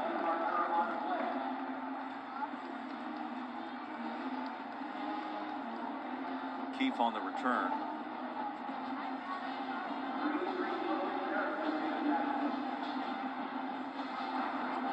During the return, holding. Receiving team number 41. 10-yard penalty from the spot of the foul. First down, UCF. So poor starting field position for the Knights. ESPN Plus has more than 120 men's and women's American basketball games this season. A few of our featured matchups coming up include the Knights taking on Oklahoma at 2 o'clock Eastern tomorrow, and the Bulls hosting South Carolina State at 7. If you're an AAC fan, you got to have it. Sign up today at ESPNplus.com/AAC. Mikey Keene, freshman quarterback, back on the field. Maybe a little jumpy in those first 2 quarters. That's a good word for it. What are you thinking here? I think jumpy. I think it's Gus Malzahn in the run game for sure. Richardson in the backfield. He's been productive, and his first touch stopped at the line. And no more as Bellamy made the tackles. We check in with Lauren. You used the term jumpy. Well, Gus Malzahn said he feels like his quarterback needs to settle down. He's a bit flustered, and that's what he wants to see here in the second half. He's getting a little bit flustered. They have to be better on third down, and their quarterback has to settle down. And you got to run the football better. Second down, yeah. Keene flush. 3rd and 9 coming up. You know why Central Florida has not ran the football well is because they have essentially no pass game whatsoever. I think the disguise that Jeff Scott has brought to the defensive side has mattered greatly, and Mikey Keene isn't seeing things well. And so if you're one-handed, even Gus Malzahn's offense has trouble being consistent at running the football. Richards checks in at running back on 3rd. You see the total yardage between the two. South Florida, narrow advantage. More importantly, 3rd and 9. Keene escapes. Keene has a man, incomplete. Robinson was flashing open for a moment, and Keene not accurate with that toss. 3 and out for UCF.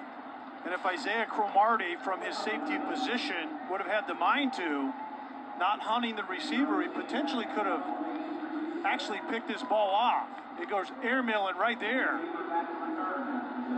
Mikey Keene is a little jumpy. There's decent protection inside. You can't see the pressure. You have to feel the pressure. And I think Mikey Keene is seeing a little bit too much of that right now. Weaver back deep to receive this punt from Osteen. And the fair catch called for, made at the 43. Momentum shifting on the road for South Florida. Stay tuned.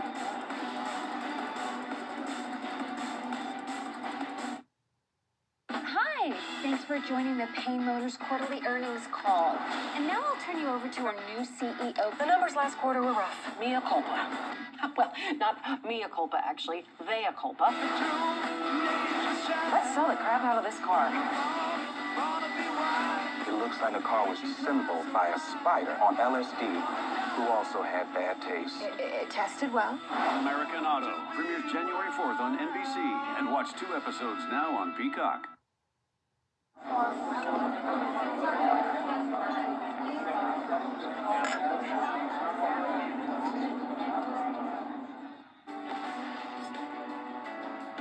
Well, happy holidays back in Orlando. 14-10, UCF out in front of South Florida. Kelly Stopper, Roy Philpott, Lauren Sisler. It's time now for our Aflac trivia question.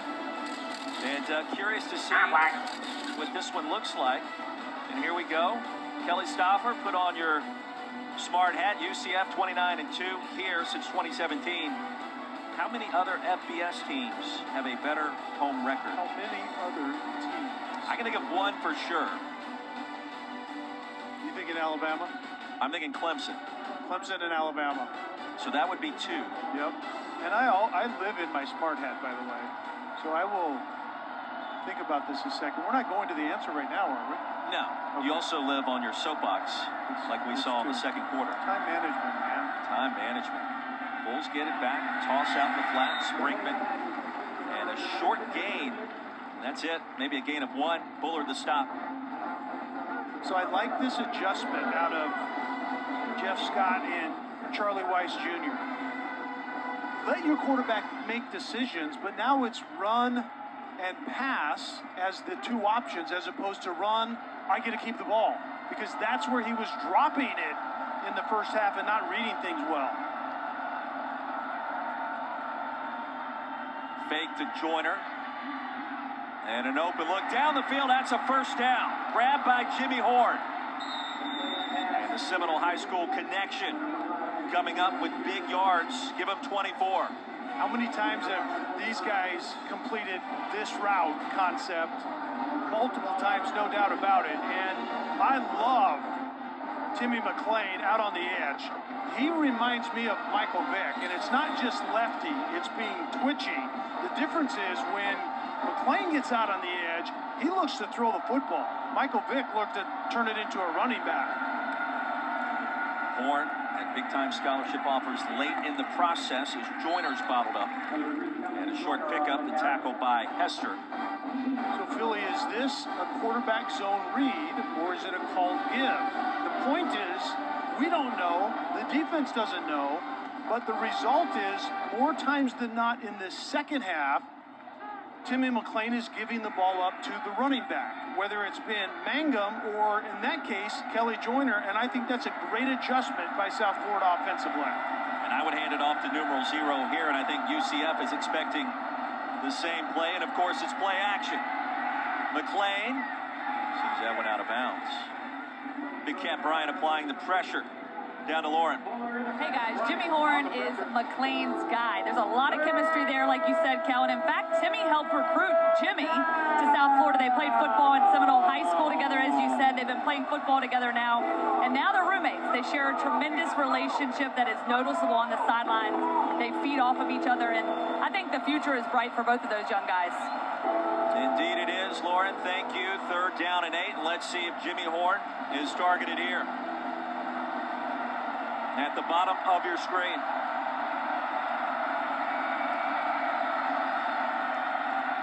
And the handoff. Mangum with a first down. Cashing the UCF defense and plunging out of bounds near the 10. You saw Yusuf Terry go in motion from left to right, and that's to change the eye discipline and really test the discipline of the defense. And then it's simple zone run to the left side all along. So when the defense expects you to pass it, you change it up and run it, and sometimes it pays dividends. Mangum picks up 19. He's knocking on the front door of 100 yards on the ground tonight. And USF, South Florida Bulls, on the move as Quadric Bullard is the injured night defender.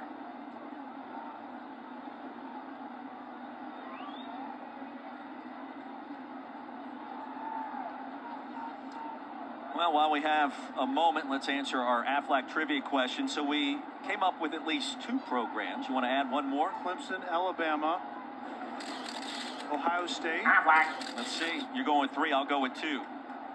And the answer is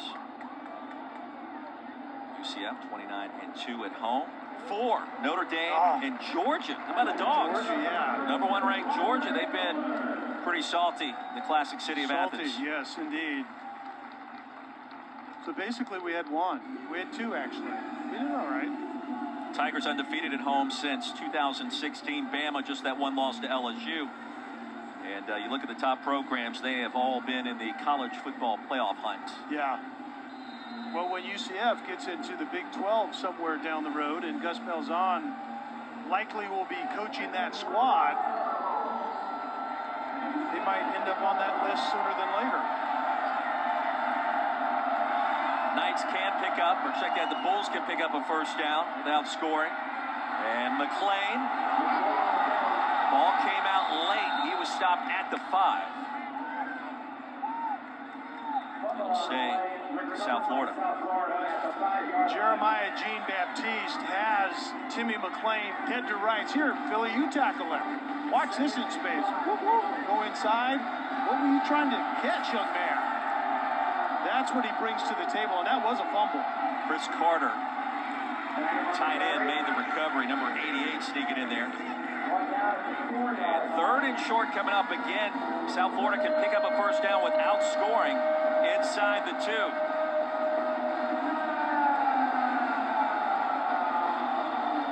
would have to think Timmy McClain somewhere to keep the ball, somewhere out on the edge, I would think. Jeff Scott, Charlie Weiss Jr., his young quarterback, wanting to hurry up so he can get in and out of the huddle. Jeff was talking with his father, Brad Scott. It'd be best to burn a timeout right here. They're going to have to hurry this one off. Play clock winding down. McClain claps for it. Snap came out late, awkward from the get-go, and I think that they're going to whistle this one dead. Got to use a timeout there. False start. Offense number 64. Off-yard penalty. 3rd down. Demetrius Harris, the left guard, and those offensive linemen are glancing up at the play clock. And so when it's nearing 0, they essentially get a head start, and it goes to 0. But remember what the officials do logistically. They're looking at the clock and then look down to the ball, so you actually have maybe an extra second than we see on the shot clock. Bad time management shows up again in this game. 3rd and 7.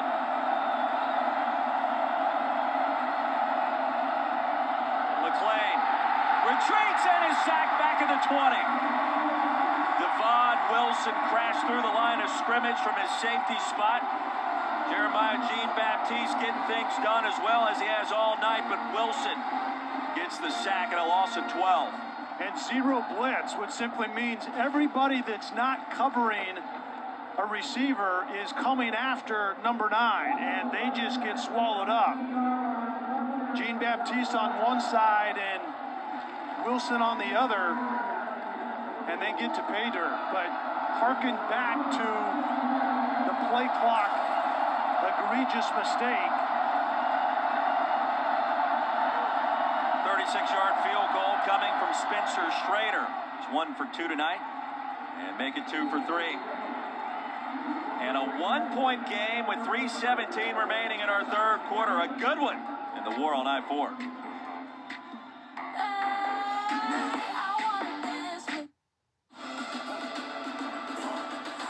ESPN, home of the college football playoff. Run it. Here at the Bounce House, you're watching the American Conference on ESPN. Great crowd, good energy, and a 1-point game in the war on I-4. Homestanding Knights with the advantage, 3:17 to go in our 3rd quarter. Kelly Stopper and Lauren Sisler. I'm Roy Philpott. USF, South Florida Bulls in the slime uniforms on this Friday night, the day after Thanksgiving. We remind you, very big weekend of college football tomorrow night. Saturday Night Football presented by Capital One. Bedlam returns in a top 10 showdown in Stillwater, Oklahoma State. And Oklahoma, and what a scene it will be. 7:30 Eastern, 4:30 Pacific on ABC. The ESPN app as well. One app, one tap. Sooners have won the last 6 in a row. Oklahoma State in position, perhaps, to crash the college football playoff party. Perhaps. I think you're right. Are you buying Oklahoma? I haven't bought them all year. I think the it's Sooners? been fool's gold. Yeah. Yeah, the answer is no. No. I like the Cowboys in that matchup.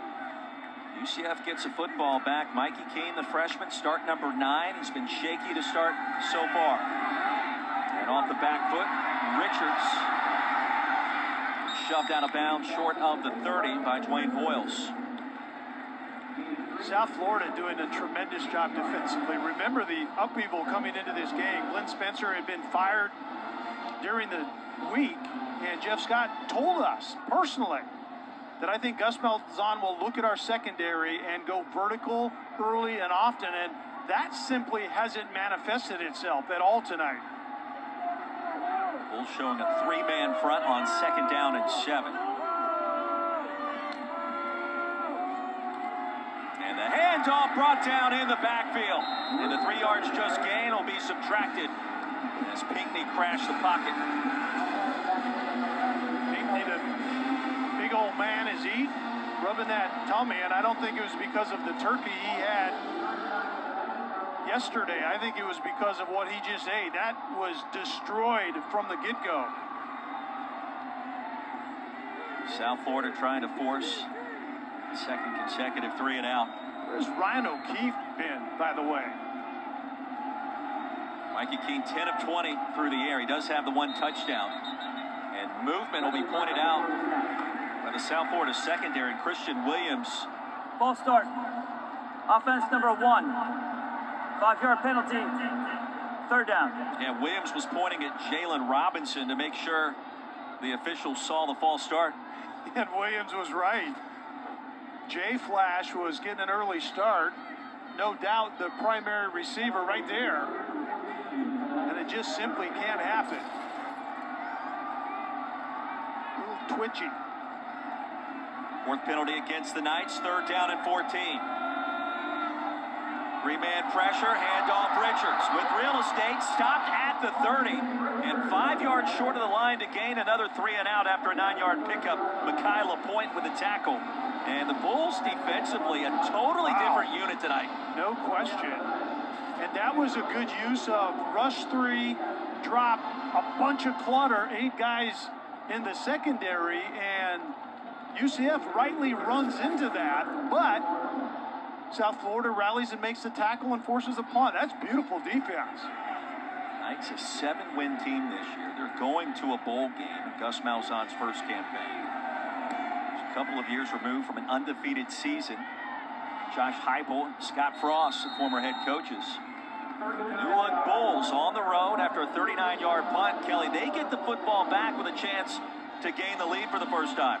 And they had a chance to gain the lead the last time. Let me walk you through the shot clock innuendos down deep in the red zone. And I like the shot clock reference, by the way. The +3, they got the penalty. And I don't put that on Demetrius Harris, who jumped, but I put it on the coaching staff for not calling a timeout with a freshman quarterback and the clock running down. So now they're +8, they get sacked. They're +19 and they have to kick a field goal. That's how you lose games like this, not win games like this. Here's McClain. Mangum has 90 yards on the ground. Fake it his direction, the screen to Terry. Get to the edge and a couple of yards, not much more. Justin Hodges, Devon Wilson combined to bring him down. And once again, we see that adjustment that Jeff Scott told Lawrence Sisler about. It's the quarterback reading things, but it's a zone run inside or a pass somewhere else. Where I think Timmy McClain was getting into trouble in that first half, whereas the quarterback zone reads, and he wanted to create his own shot, and he stopped reading things.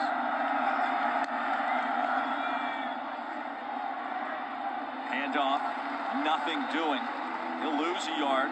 Josh Seliskar. Time winding down in our 3rd quarter. We got a 1-point game in a rivalry contest on a Friday night in Orlando. And Jeff Scott trying to pull off an upset on the road at the Bounce House. 15 to play. What a scene at the Bounce House.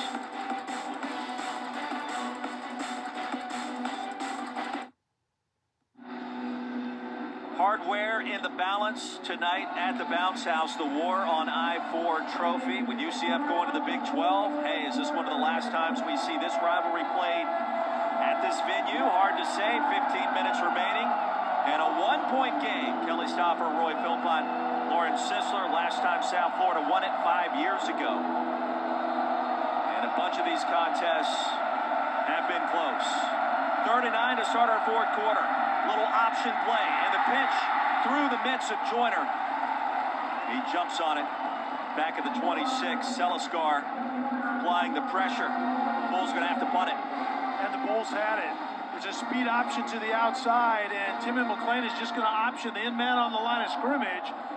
And the pitch to quarterback distribution was not good. And so the pitch came to Joyner a little hot and a little high, and he couldn't quite handle it. But they had some running room out on the edge.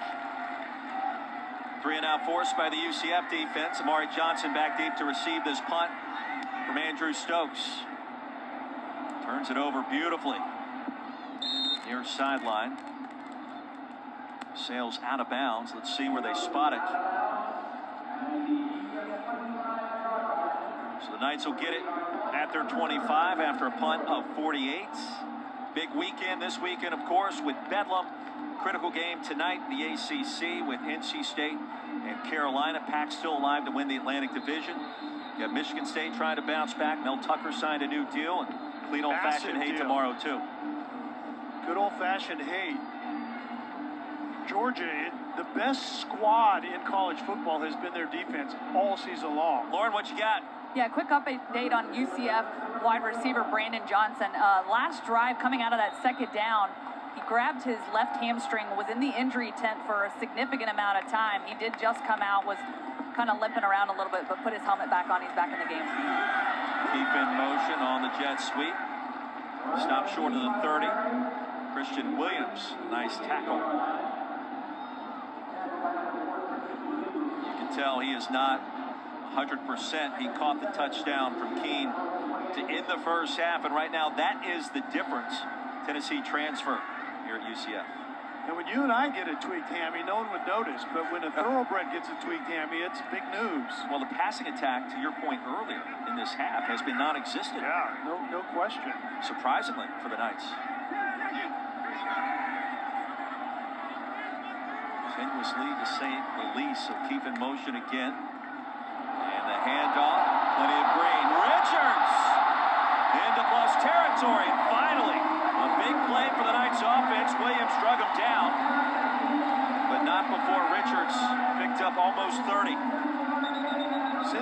South Florida is rotating their safeties, and Vincent Davis is the safety that comes down and is supposed to make that tackle. When he misses, nobody else is out there on the edge. For injured player.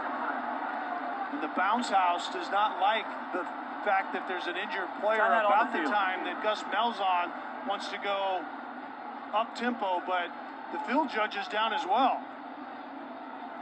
Christian Williams, the injured Bull player. Jim Reif as well, the field judge, also fell down. Hi, thanks for joining the Payne Motors quarterly earnings call.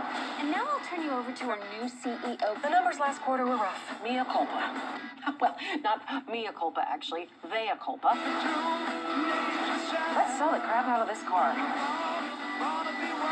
It looks like a car was assembled by a spider on LSD who also had bad taste. It tested well. American Auto premieres January 4th on NBC, and watch 2 episodes now on Peacock. 14-13 our score moments ago. Jim Reif, our field judge, in obvious pain and requiring assistance near the UCF sideline. Certainly hope he's okay, and he will hobble off, unable to finish this contest out. 1-point lead for the Knights here at home. 13-10 remaining after a big play by Richards. And a 1-point advantage. Touchdowns today look like this. Parker Navarro got the scoring started. Redshirt freshman out of Tempe gave UCF an early advantage. Bulls would respond. McClain on the keeper tied us up at 7 early in the first half. Brandon Johnson from 3 yards out from Mikey Keene. 1 of 3 touchdown. Richards gets it out of the timeout. He scampers ahead to the 41. So UCF on the ground here, making a little headway.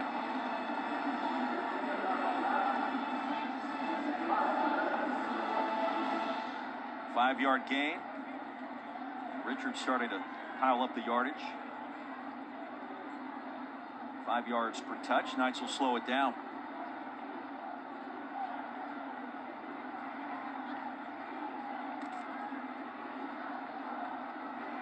Brandon Johnson banged up. Back on the field. UCF needs it. Handoff. Richards with a burst and another first down. Well, he's provided a spark on this possession. Yeah, and what Richards is doing is it's the inside zone that primarily has been the go-to for Gus Malzahn and this offense. And now it's start inside, but bend it outside to where that slicing blocker coming from right to left shows up. And I think that's a slight adjustment to try to work the edges a little bit right now for UCF offensively. Auburn transfer, scored the go-ahead touchdown versus East Carolina earlier this season. They'll roll Keene out, throw the screen to Richardson on the backside, waiting for the convoy. Johnny Richardson stopped at the 30 on a play that looked like had bigger potential than it did, and Richardson not exactly healthy. No, he was holding, I believe it was his right ankle or Achilles area at the end of that play. And that screen was well developed. It was just poorly blocked. And South Florida did a really nice job of keeping leverage, or that was a potential big one for UCF. 1-point game, approaching 11 to play. Critical possession for both sides. 2nd down and 8. Richards. All kinds of green in front of him. Richards. Tripped up at the 16 by Vincent Davis. Knights on the move, and Richards, the primary reason why. Give him 15. Gus Malzahn told us that Mark Anthony Richards, you'll see a polar opening up the hole for the physical runner Richards. And Gus Malzahn said he's just starting to figure out how good he really is. He's a big back at 6'1", 215. Richards, sophomore. Wellington, Florida. 1st and 10. Touchdown, and it's still a 1-possession game. The Knights kick the extra point. Keene. Pass is caught. And O'Keefe spun down near the 10.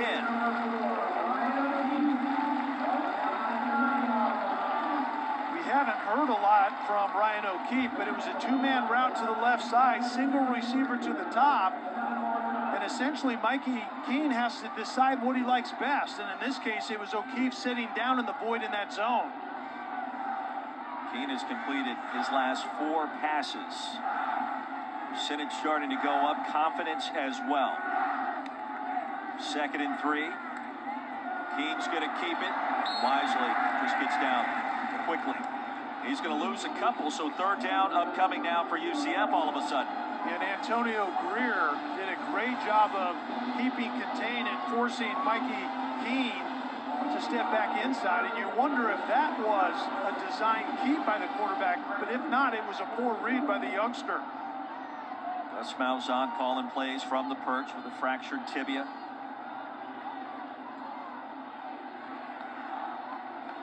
Third down and 7. After a loss of 5, Coles, UCF running back. And a timeout call. Jeff Scott saw something he didn't like. South Florida takes their first charge time out of the half. Timeout on the field. Now, understanding the importance here, Bulls will talk things over.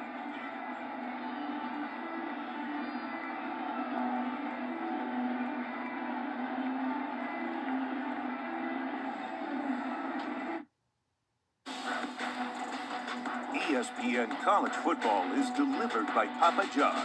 It's Bacon Mania at Papa John's with the new Triple Bacon Pizza. Order today.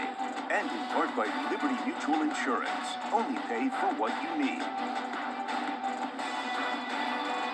Here at the Bounce House, a 1-point game. Just over 9 minutes remaining. 3rd and 7 coming up. Gus Malzahn versus Jeff Scott in this great rivalry. The war on I-4. The two know each other very well, going back to Gus's days at Auburn, Jeff Scott at Clemson, and mutual friend Chad Morris. More importantly, the Knights on the move. Richards, the running back. And he has been the feature performer on this possession. Keene, in zone, pylon, contact. No penalty marker. Robinson, the intended receiver. And it was to Marcus Simpson in coverage in that cornerback spot. Fourth down for the Knights. Simpson on great coverage, and Jay Flash was going to the corner, zero blitz. This is what you want, but I think this was just inadvertently getting tied up, and was that ball catchable anyway? I think that was the question, but I think better coverage than it was a throw. Element of the turf monster erupting there. Obarski 0 for 2 in the field goal department tonight. This one from 32 yards out. Just 4 of 9 this season on the way. And a big kick in crunch time is converted. Knights extend their lead, 17-13 in the war on I-4.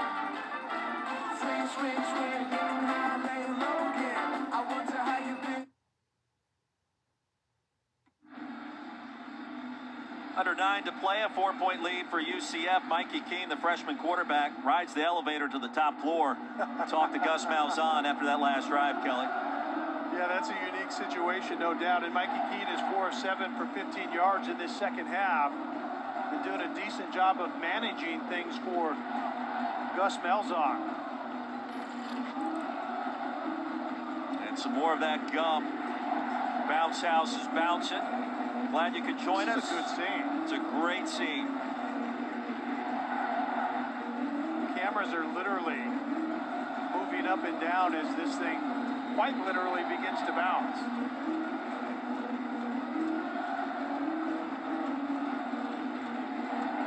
Can you feel that? Or is that just me? Am I having a digestive problem, or is this whole thing moving?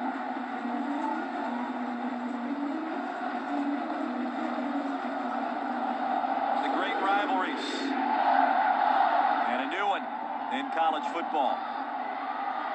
Petit, explosive player, tripped up. Short of the 30s, we check in with Kevin Connors. Yeah, and Roy, breaking news in college football. The Iron Skillet rivalry got a lot more interesting. SMU coach Sonny Dykes headed to TCU to replace Gary Patterson. Dykes went 30-17 in 4 seasons with the Mustangs. Rhett Lashley going to take the SMU job.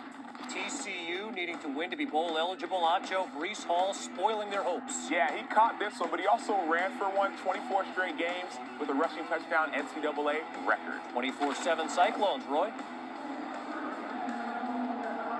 Gentlemen, I think we both like both of those moves. Yeah, no surprise on either front. That time of year, Jaron Mangum, the running back. Bulls trail it by 4. Crowd is in it. And Mangum pushed the pile ever so slightly ahead. Crossing the 30, and Bethune, the physical stop after a 3-yard gain. I feel like we talked about the fact that Timmy McClain hasn't been doing a lot of quarterback zone read. Most of it's been called give to Mangum. It's time to start reading things again because UCF is catching up defensively. McClain will read it this time, heaves it. Pass is caught, first down, South Florida. And the far side goes Jimmy Horn, his second grab and a big play, as that'll move the sticks. Devon Wilson, the safety, was out there in harm's way. But this is a really nice touch pass by Timmy McClain. 16-yard gain. Tatum Bethune putting up a monster effort for the UCF defense as that pass sips incomplete. So Weaver, the intended target, 2nd and 10. You're watching tape coming into this game. One of the things that I was most impressed with Timmy McClain is the touch passes. Most everybody can rear back and throw it 100 miles an hour somewhere, but when you have to get it over the underneath defender and get it there before a safety can come and blow it up, that takes finesse. McClain pressure, dumps it off to his tight end, and Brakeman tiptoes into plus territory. Jean Baptiste ushered him out. He picks up 7. Halfway point of our 4th quarter. 3rd down. Brinkman was the chip guy initially to stop that edge rush, and then leaked out into the flat just in time for McLean to find him. Is this 4-down territory, Billy? Feels like it. Feels like it. I agree with you.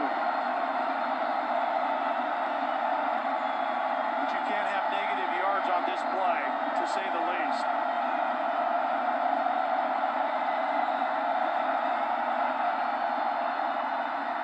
Mangum, not even close. He'll gain maybe a yard. 4th down coming up.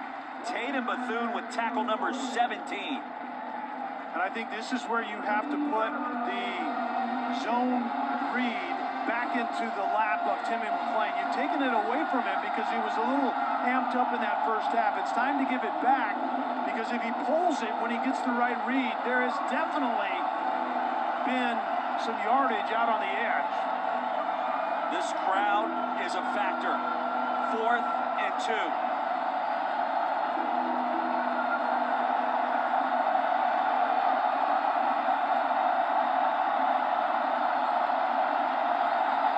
Movement, confusion, penalty markers fly.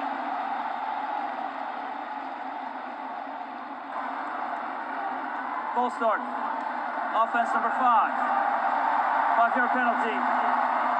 4th down. Jimmy Orr, the freshman receiver, costs his team an opportunity to go for it on 4th and short.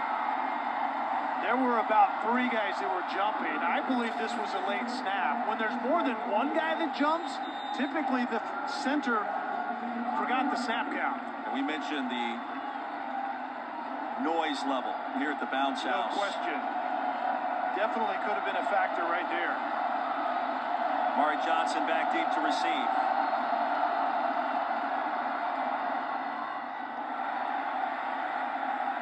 End over end and out of bounds, and let's see where they spot the football.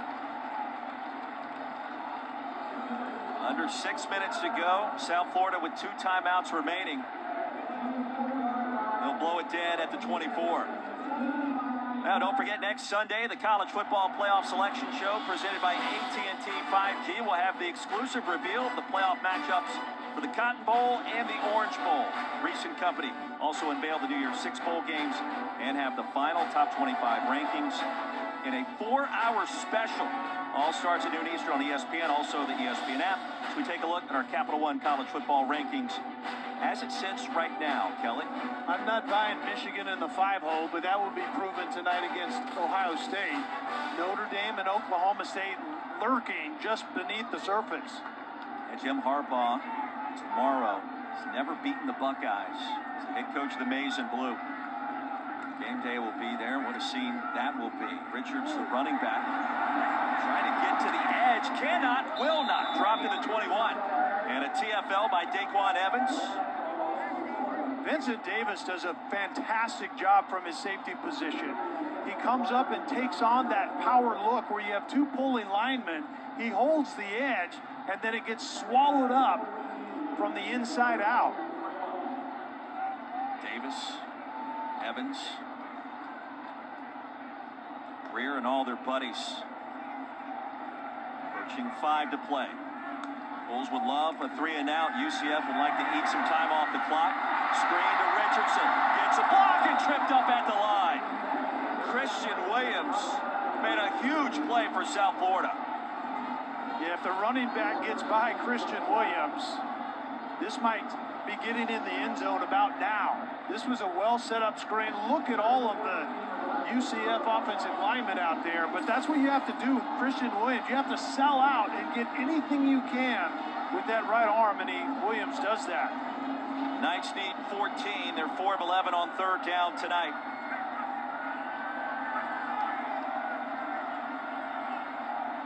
Do you pressure the young quarterback, or do you play structure on the back end?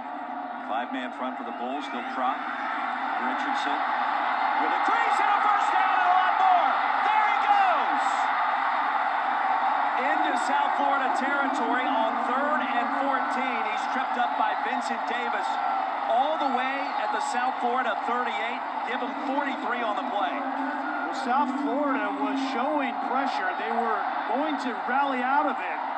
Only rush 3, and and you want to run into that look, and especially if you have a back like Johnny Richardson that can make a little one into a big one really quickly. 7 carries for 95 yards for number 25 in black. That's a pretty good rate per touch, wouldn't you say? Return on investment is epic right there. Gus Malzahn said he's our speed back. I think we saw that there.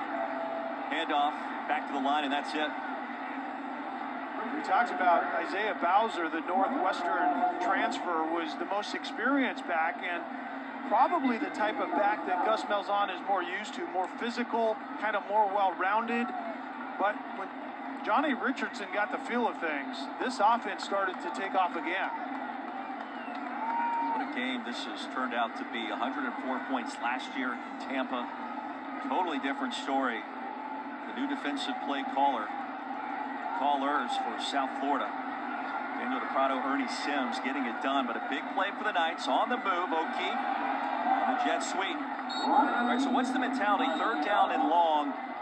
A field goal makes it just a 7-point game, but you'd like to eat some more clock. What are you thinking if you're Gus Malzahn? Yeah, that's a good South Florida point, and I think takes their you have a second mobile charge time out of the half. so you give him an option of getting outside the pocket.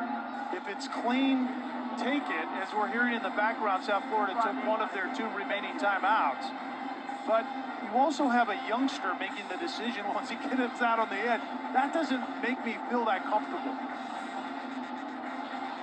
Gus Malzahn certainly going over all of that in his mind in the bounce house. Gum right now. Ripping. I mean, he must have an unlimited supply because there's still like 7 or 8 unchewed pieces. That's been replenished at least 3 times already. Yeah.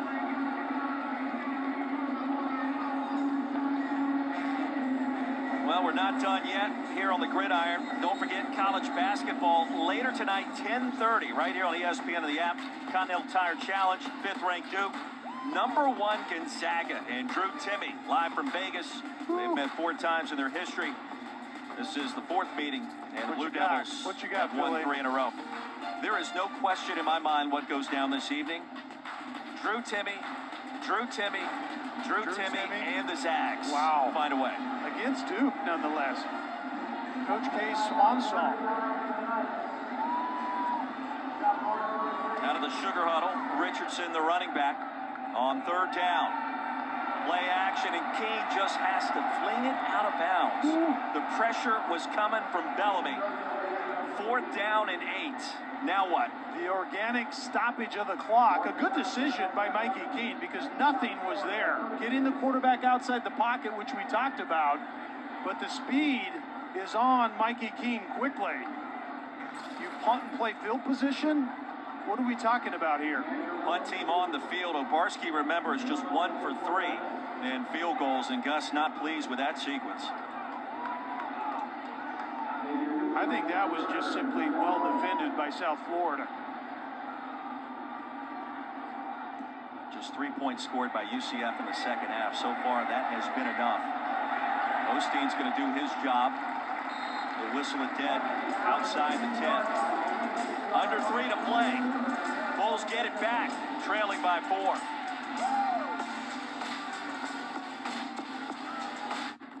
Top of the hour here on ESPN. Sam Howell, and that dynamic North Carolina offense looks to spoil NC State's run at an ACC championship game appearance. Great rivalry on the way after our own goes final in Orlando. Roy? KC, thank you very much. Back at the bounce house, we're bouncing. South Florida has the football, trailing by 4. Under 3 to play, a timeout to work with. 90 yards to the end zone. Kelly Stopper, Roy Philpott, Lauren Sisler. And a late snap.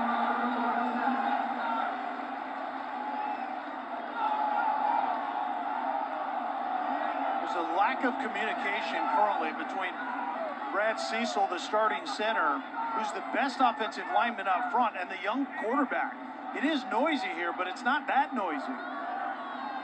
Offside. Defense number 1, unabated to the quarterback. 5-yard penalty. 1st down. Big Cat was on the move a little bit early. And so conversely, a good decision by Brad Cecil to snap the football. The right guard gets off, or the right tackle gets off early. Cat Bryant moved first. I don't exactly know that I saw it, to be honest with you. It's been a little jumpy here in Orlando. 1st and 5. McClain, the freshman. Weaver has a first down.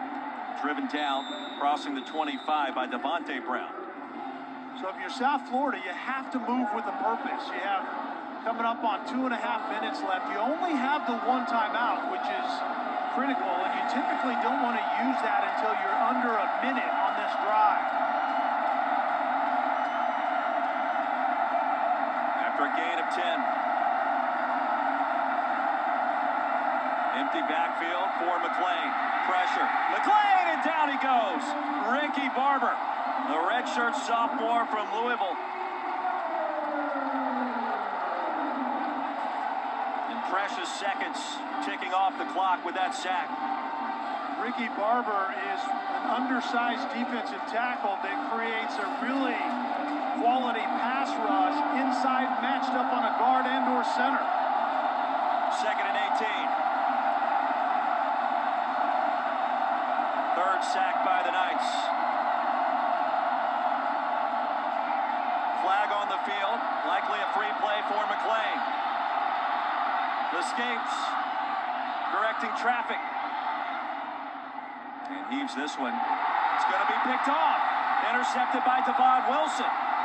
Keep in mind the penalty marker down inside the 20. And I do believe the Knights jumped off sides.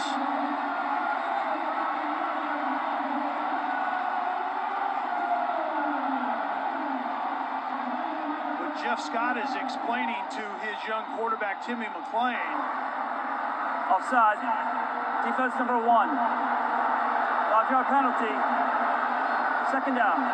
Big Cat Bryant getting jumpy again, but I could see Jeff Scott talking to Timmy McClain and pointing to the flag on the field as we're going to see the defensive end, Bryant, jump a little bit early.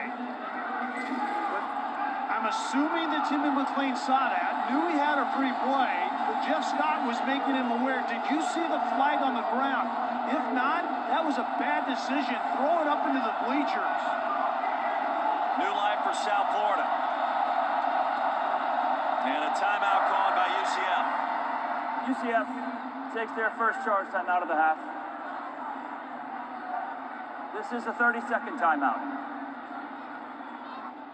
Well, it's rivalry weekend in college football, and Saturday Night Football presented by Capital One brings you Bedlam. Number 10 OU, 7th ranked Oklahoma State, 7:30 Eastern, 4:30 Pacific. ABC on Saturday night, and of course, on the ESPN app. One tap in a game that has playoff implications as we check in once again with Lauren Sisler. Guys, Timmy McClain is not known to be a very vocal guy, but I saw him come off that bench after that last drive. He looked at his guys and said, we are going to win this thing. We are good. Let's calm down. We are going to win this thing, I promise. And that is the most I've seen come out of his mouth this entire football game. That dude is fire off, and there's a lot of belief on this sideline right now. He's got a lot of energy pent up. He's from the Orlando area, Seminole High School in Sanford, coming back home. A lot happening for the freshman. Does he have the guts to close it out in crunch time?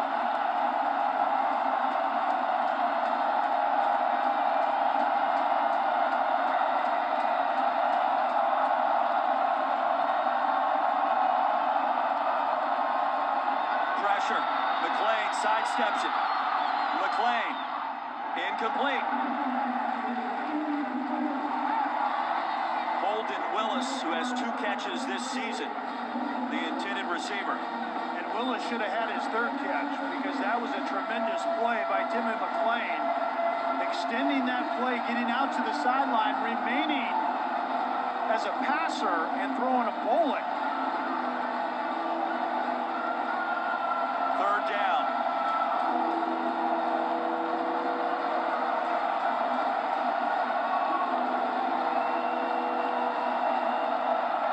In 3rd and 13, you have to remind yourself, you don't have to get it all on this one. McClain, nobody's hoping. from the flats. First down, Bulls. Mangum into UCF territory. Wow. He rumbles across midfield for a gain of 30. The feet of McClain show up again. Mangum is actually blocking initially, and then he's an outlet receiver and happens to be going the same direction as his escaping quarterback. Fifth catch of the season for Mangum. Clock stops with a first down, out of bounds. Bulls with one timeout remaining. Pressure McClain. He escapes. Crosser incomplete. Contact, no penalty marker. Weaver was open for a moment. Thornton was all over his backside. And that was a well-timed blitz right up the middle. I believe it was Bethune that had a free run at the quarterback, but that's free in theory only with Timmy McClain getting loose. He reminds me of a Michael Vick type, and I've said that before, but the elusiveness is absolutely staggering. Bulls haven't won this game since 2016. It's been a while. On the road, they have 47 yards to go and not much time.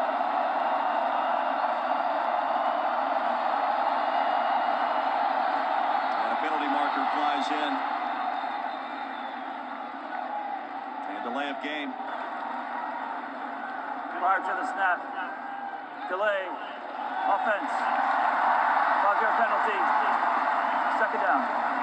Philly, there are so many things for Timmy McClain to keep track of here in this crunch time. He's never been here before, rivalry game, but it's the details of things. You have to know where the play clock is, and you have to keep your eye on that.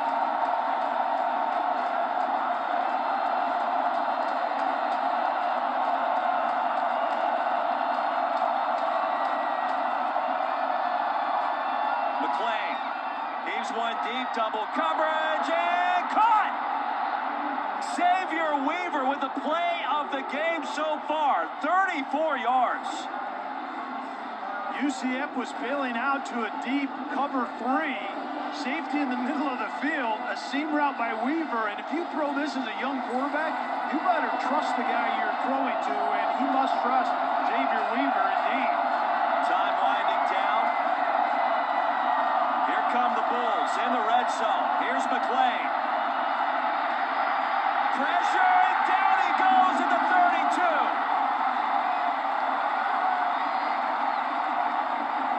William Wells, freshman cornerback, breaking through the line, and the Bulls, Kelly, have to utilize their final timeout. No question, and another situational mistake by Timmy McClain. Obviously, UCF is going to bring pressure as you're driving it. You just simply have to throw this football away, and that's the problem with a guy that's so dynamic with his feet. You don't know when to give up. Throw the football away about a second earlier and save the yardage. It's a loss of 14. That's the third tackle of this season for the true freshman Wells. None bigger, obviously. And it was Wells, not Bethune, that was in there on that blitz the time before when McClain had to escape the pocket. Out of timeouts, 28 seconds remaining. You got to get it into the end zone. What's the thought process, given you're at the 31, facing second, and a really long ways to go? Well, the thought is you have to work the sidelines, or you have, if you work the middle of the field, your way to stop the clock is simply to kill it.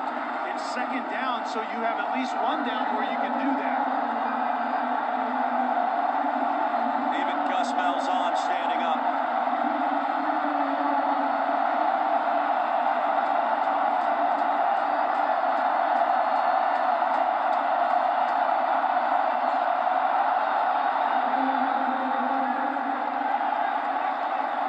Knights think it's on South Florida.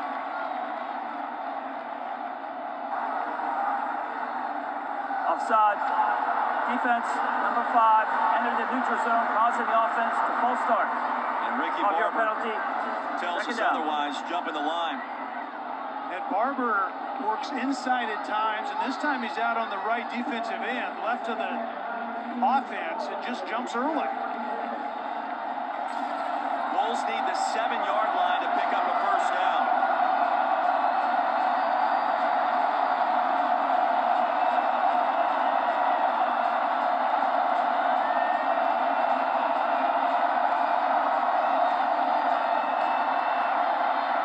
Here's McClain.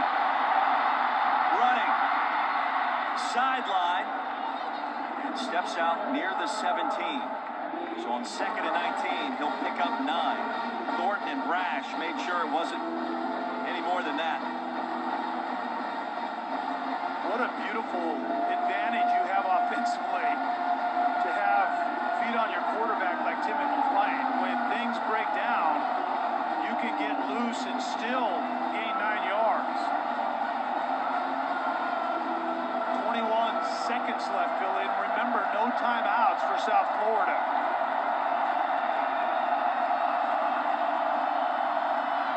McClain takes off. McClain. First down and goal for South Florida, all the way down to the 4-yard line. Clock will stop as they move the chains, and McClain's got to spike it quickly. And he does. You got 3 chances to get it into the end zone and steal a win in the war on I-4 on the road, Kelly. Certainly Jeff Scott was dreaming of this coming into this one, telling his guys that you got to stay the course. Something good is going to happen to us. 9 seconds left. 11 seconds. 11 seconds on the game clock, please. And so now 2 seconds is going to be added. So you're right, Philly. You have probably, depending on how much time Tim and McClain may run around, you have 3 legitimate shots to the end zone. Timeout called by the Knights, understanding the significance of this moment. Which play? We've already run a play. Oh boy, what a game this has turned out to be. These 2 rivals, UCF going into the Big 12, 2 seasons. South Florida trying to rebuild under a second-year head coach who's won 3 games so far. This by far would be the biggest for head coach Jeff Scott. And Gus Malzahn beside himself on the perch. He may need to reach for a little bit more of that gum, that stress reliever that you talked about. All right, so you got a freshman quarterback here. He's played well tonight, but in the magnitude of this moment, coming back home, he's got to be careful, right? No question. If it's not clean, remember the spike cost you a down, but it was the right play. So now it's 2nd down. You just can't run around all you want here with only 11 seconds. Follow the concept. Just reset the game clock to 12 if it's not there, throw it away fairly quickly and safely. Thank you. And then line up and draw another one up. There's going to be a lot of mess on the back end right now for UCF defensively, and see if Timmy McClain can find an opening with his eyes.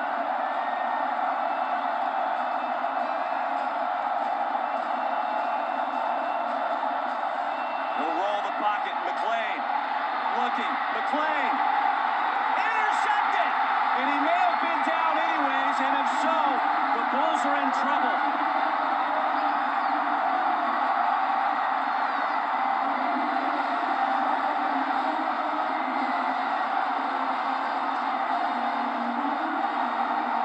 The sack stands, time winding down, and let's see.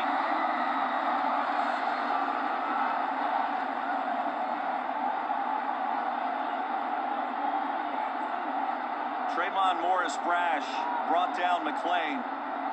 He heaved it forward after his knee was down, and a lot to unpack as that sequence unfolded. And in the meantime, Gus Malzahn is on the field at the 30-yard line with his crutches. But if McClain was down, officially there is enough time on the clock to still spike the football. Because the clock would have stopped when I looked up. It was 4 seconds left.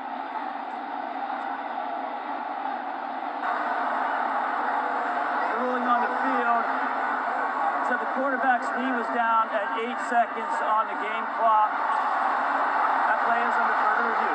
Talk about a break. If this stands, this will give the Bulls at least one more chance after a quick spike and one toss to the end zone, perhaps. If the UCF defender wouldn't have been running around with the football, remember the knee down just simply means the pass doesn't count, the interception, but the clock would continue to run. And the youngster McLean would have to have the wherewithal to say, hey guys, we need to hurry up and spike this ball, which you could do with that much time left. McLean clearly with the knee down at the 9-yard line with about 9 seconds remaining. And so that would have been third down. You line up and spike the ball. And you have one play, fourth and goal. Winner take all, essentially. And in the meantime, Gus Malzahn needs to get out of harm's way. Malzahn still standing at the 26-yard line. He can't believe it. Bullard came up with a pick in that situation. That play counts. The game is over.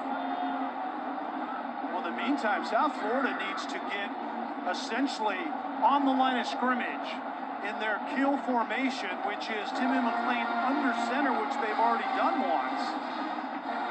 There was no penalty. There's no run of the clock. We saw the knee down with 9 seconds. And so Timmy McLean needs to just make sure that he's essentially under the center as we speak. Thomas Considine, our replay official, seemed pretty much indisputable that the knee was down before the ball was released, with about 9 seconds remaining.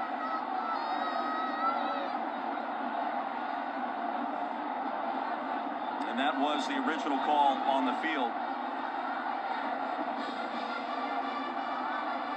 What an ending just to get this weekend started in college football. Egg Bowl last night. Got North Carolina, NC State headed your way as soon as we're done here in Orlando. Here's the call. The ruling on the field has been confirmed.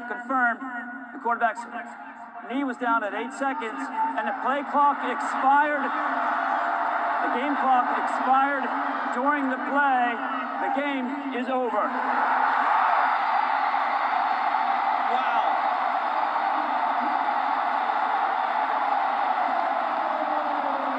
And the Knights survive. South Florida's offense lined up to spike the ball that's running around on an apparent interception that officially never happened. If his knee went down with 8 seconds, you can get the kill formation off by then all day, every day. The war on I-4 lives up to the billing. 8th win of the season for Gus Malzahn and the Knights. And it comes in one of the more important games of the year as well. One more look. The knee down with 9 seconds, but the bottom line is the clock keeps running. And the full interception really, I think, deprives South Florida with the ability to spike the ball. But the bottom line is that's a mistake by the young quarterback, Timmy McLean, to not throw the ball away initially. 17-13, our final score in Orlando, and we're just getting started on this holiday weekend. Knights over the Bulls. For Kelly Stopper and Lauren Sisler, I'm Roy Philpott saying happy Thanksgiving and good night from Orlando. Coming up right now, North Carolina, number 20, NC State. To Carter Finley we go.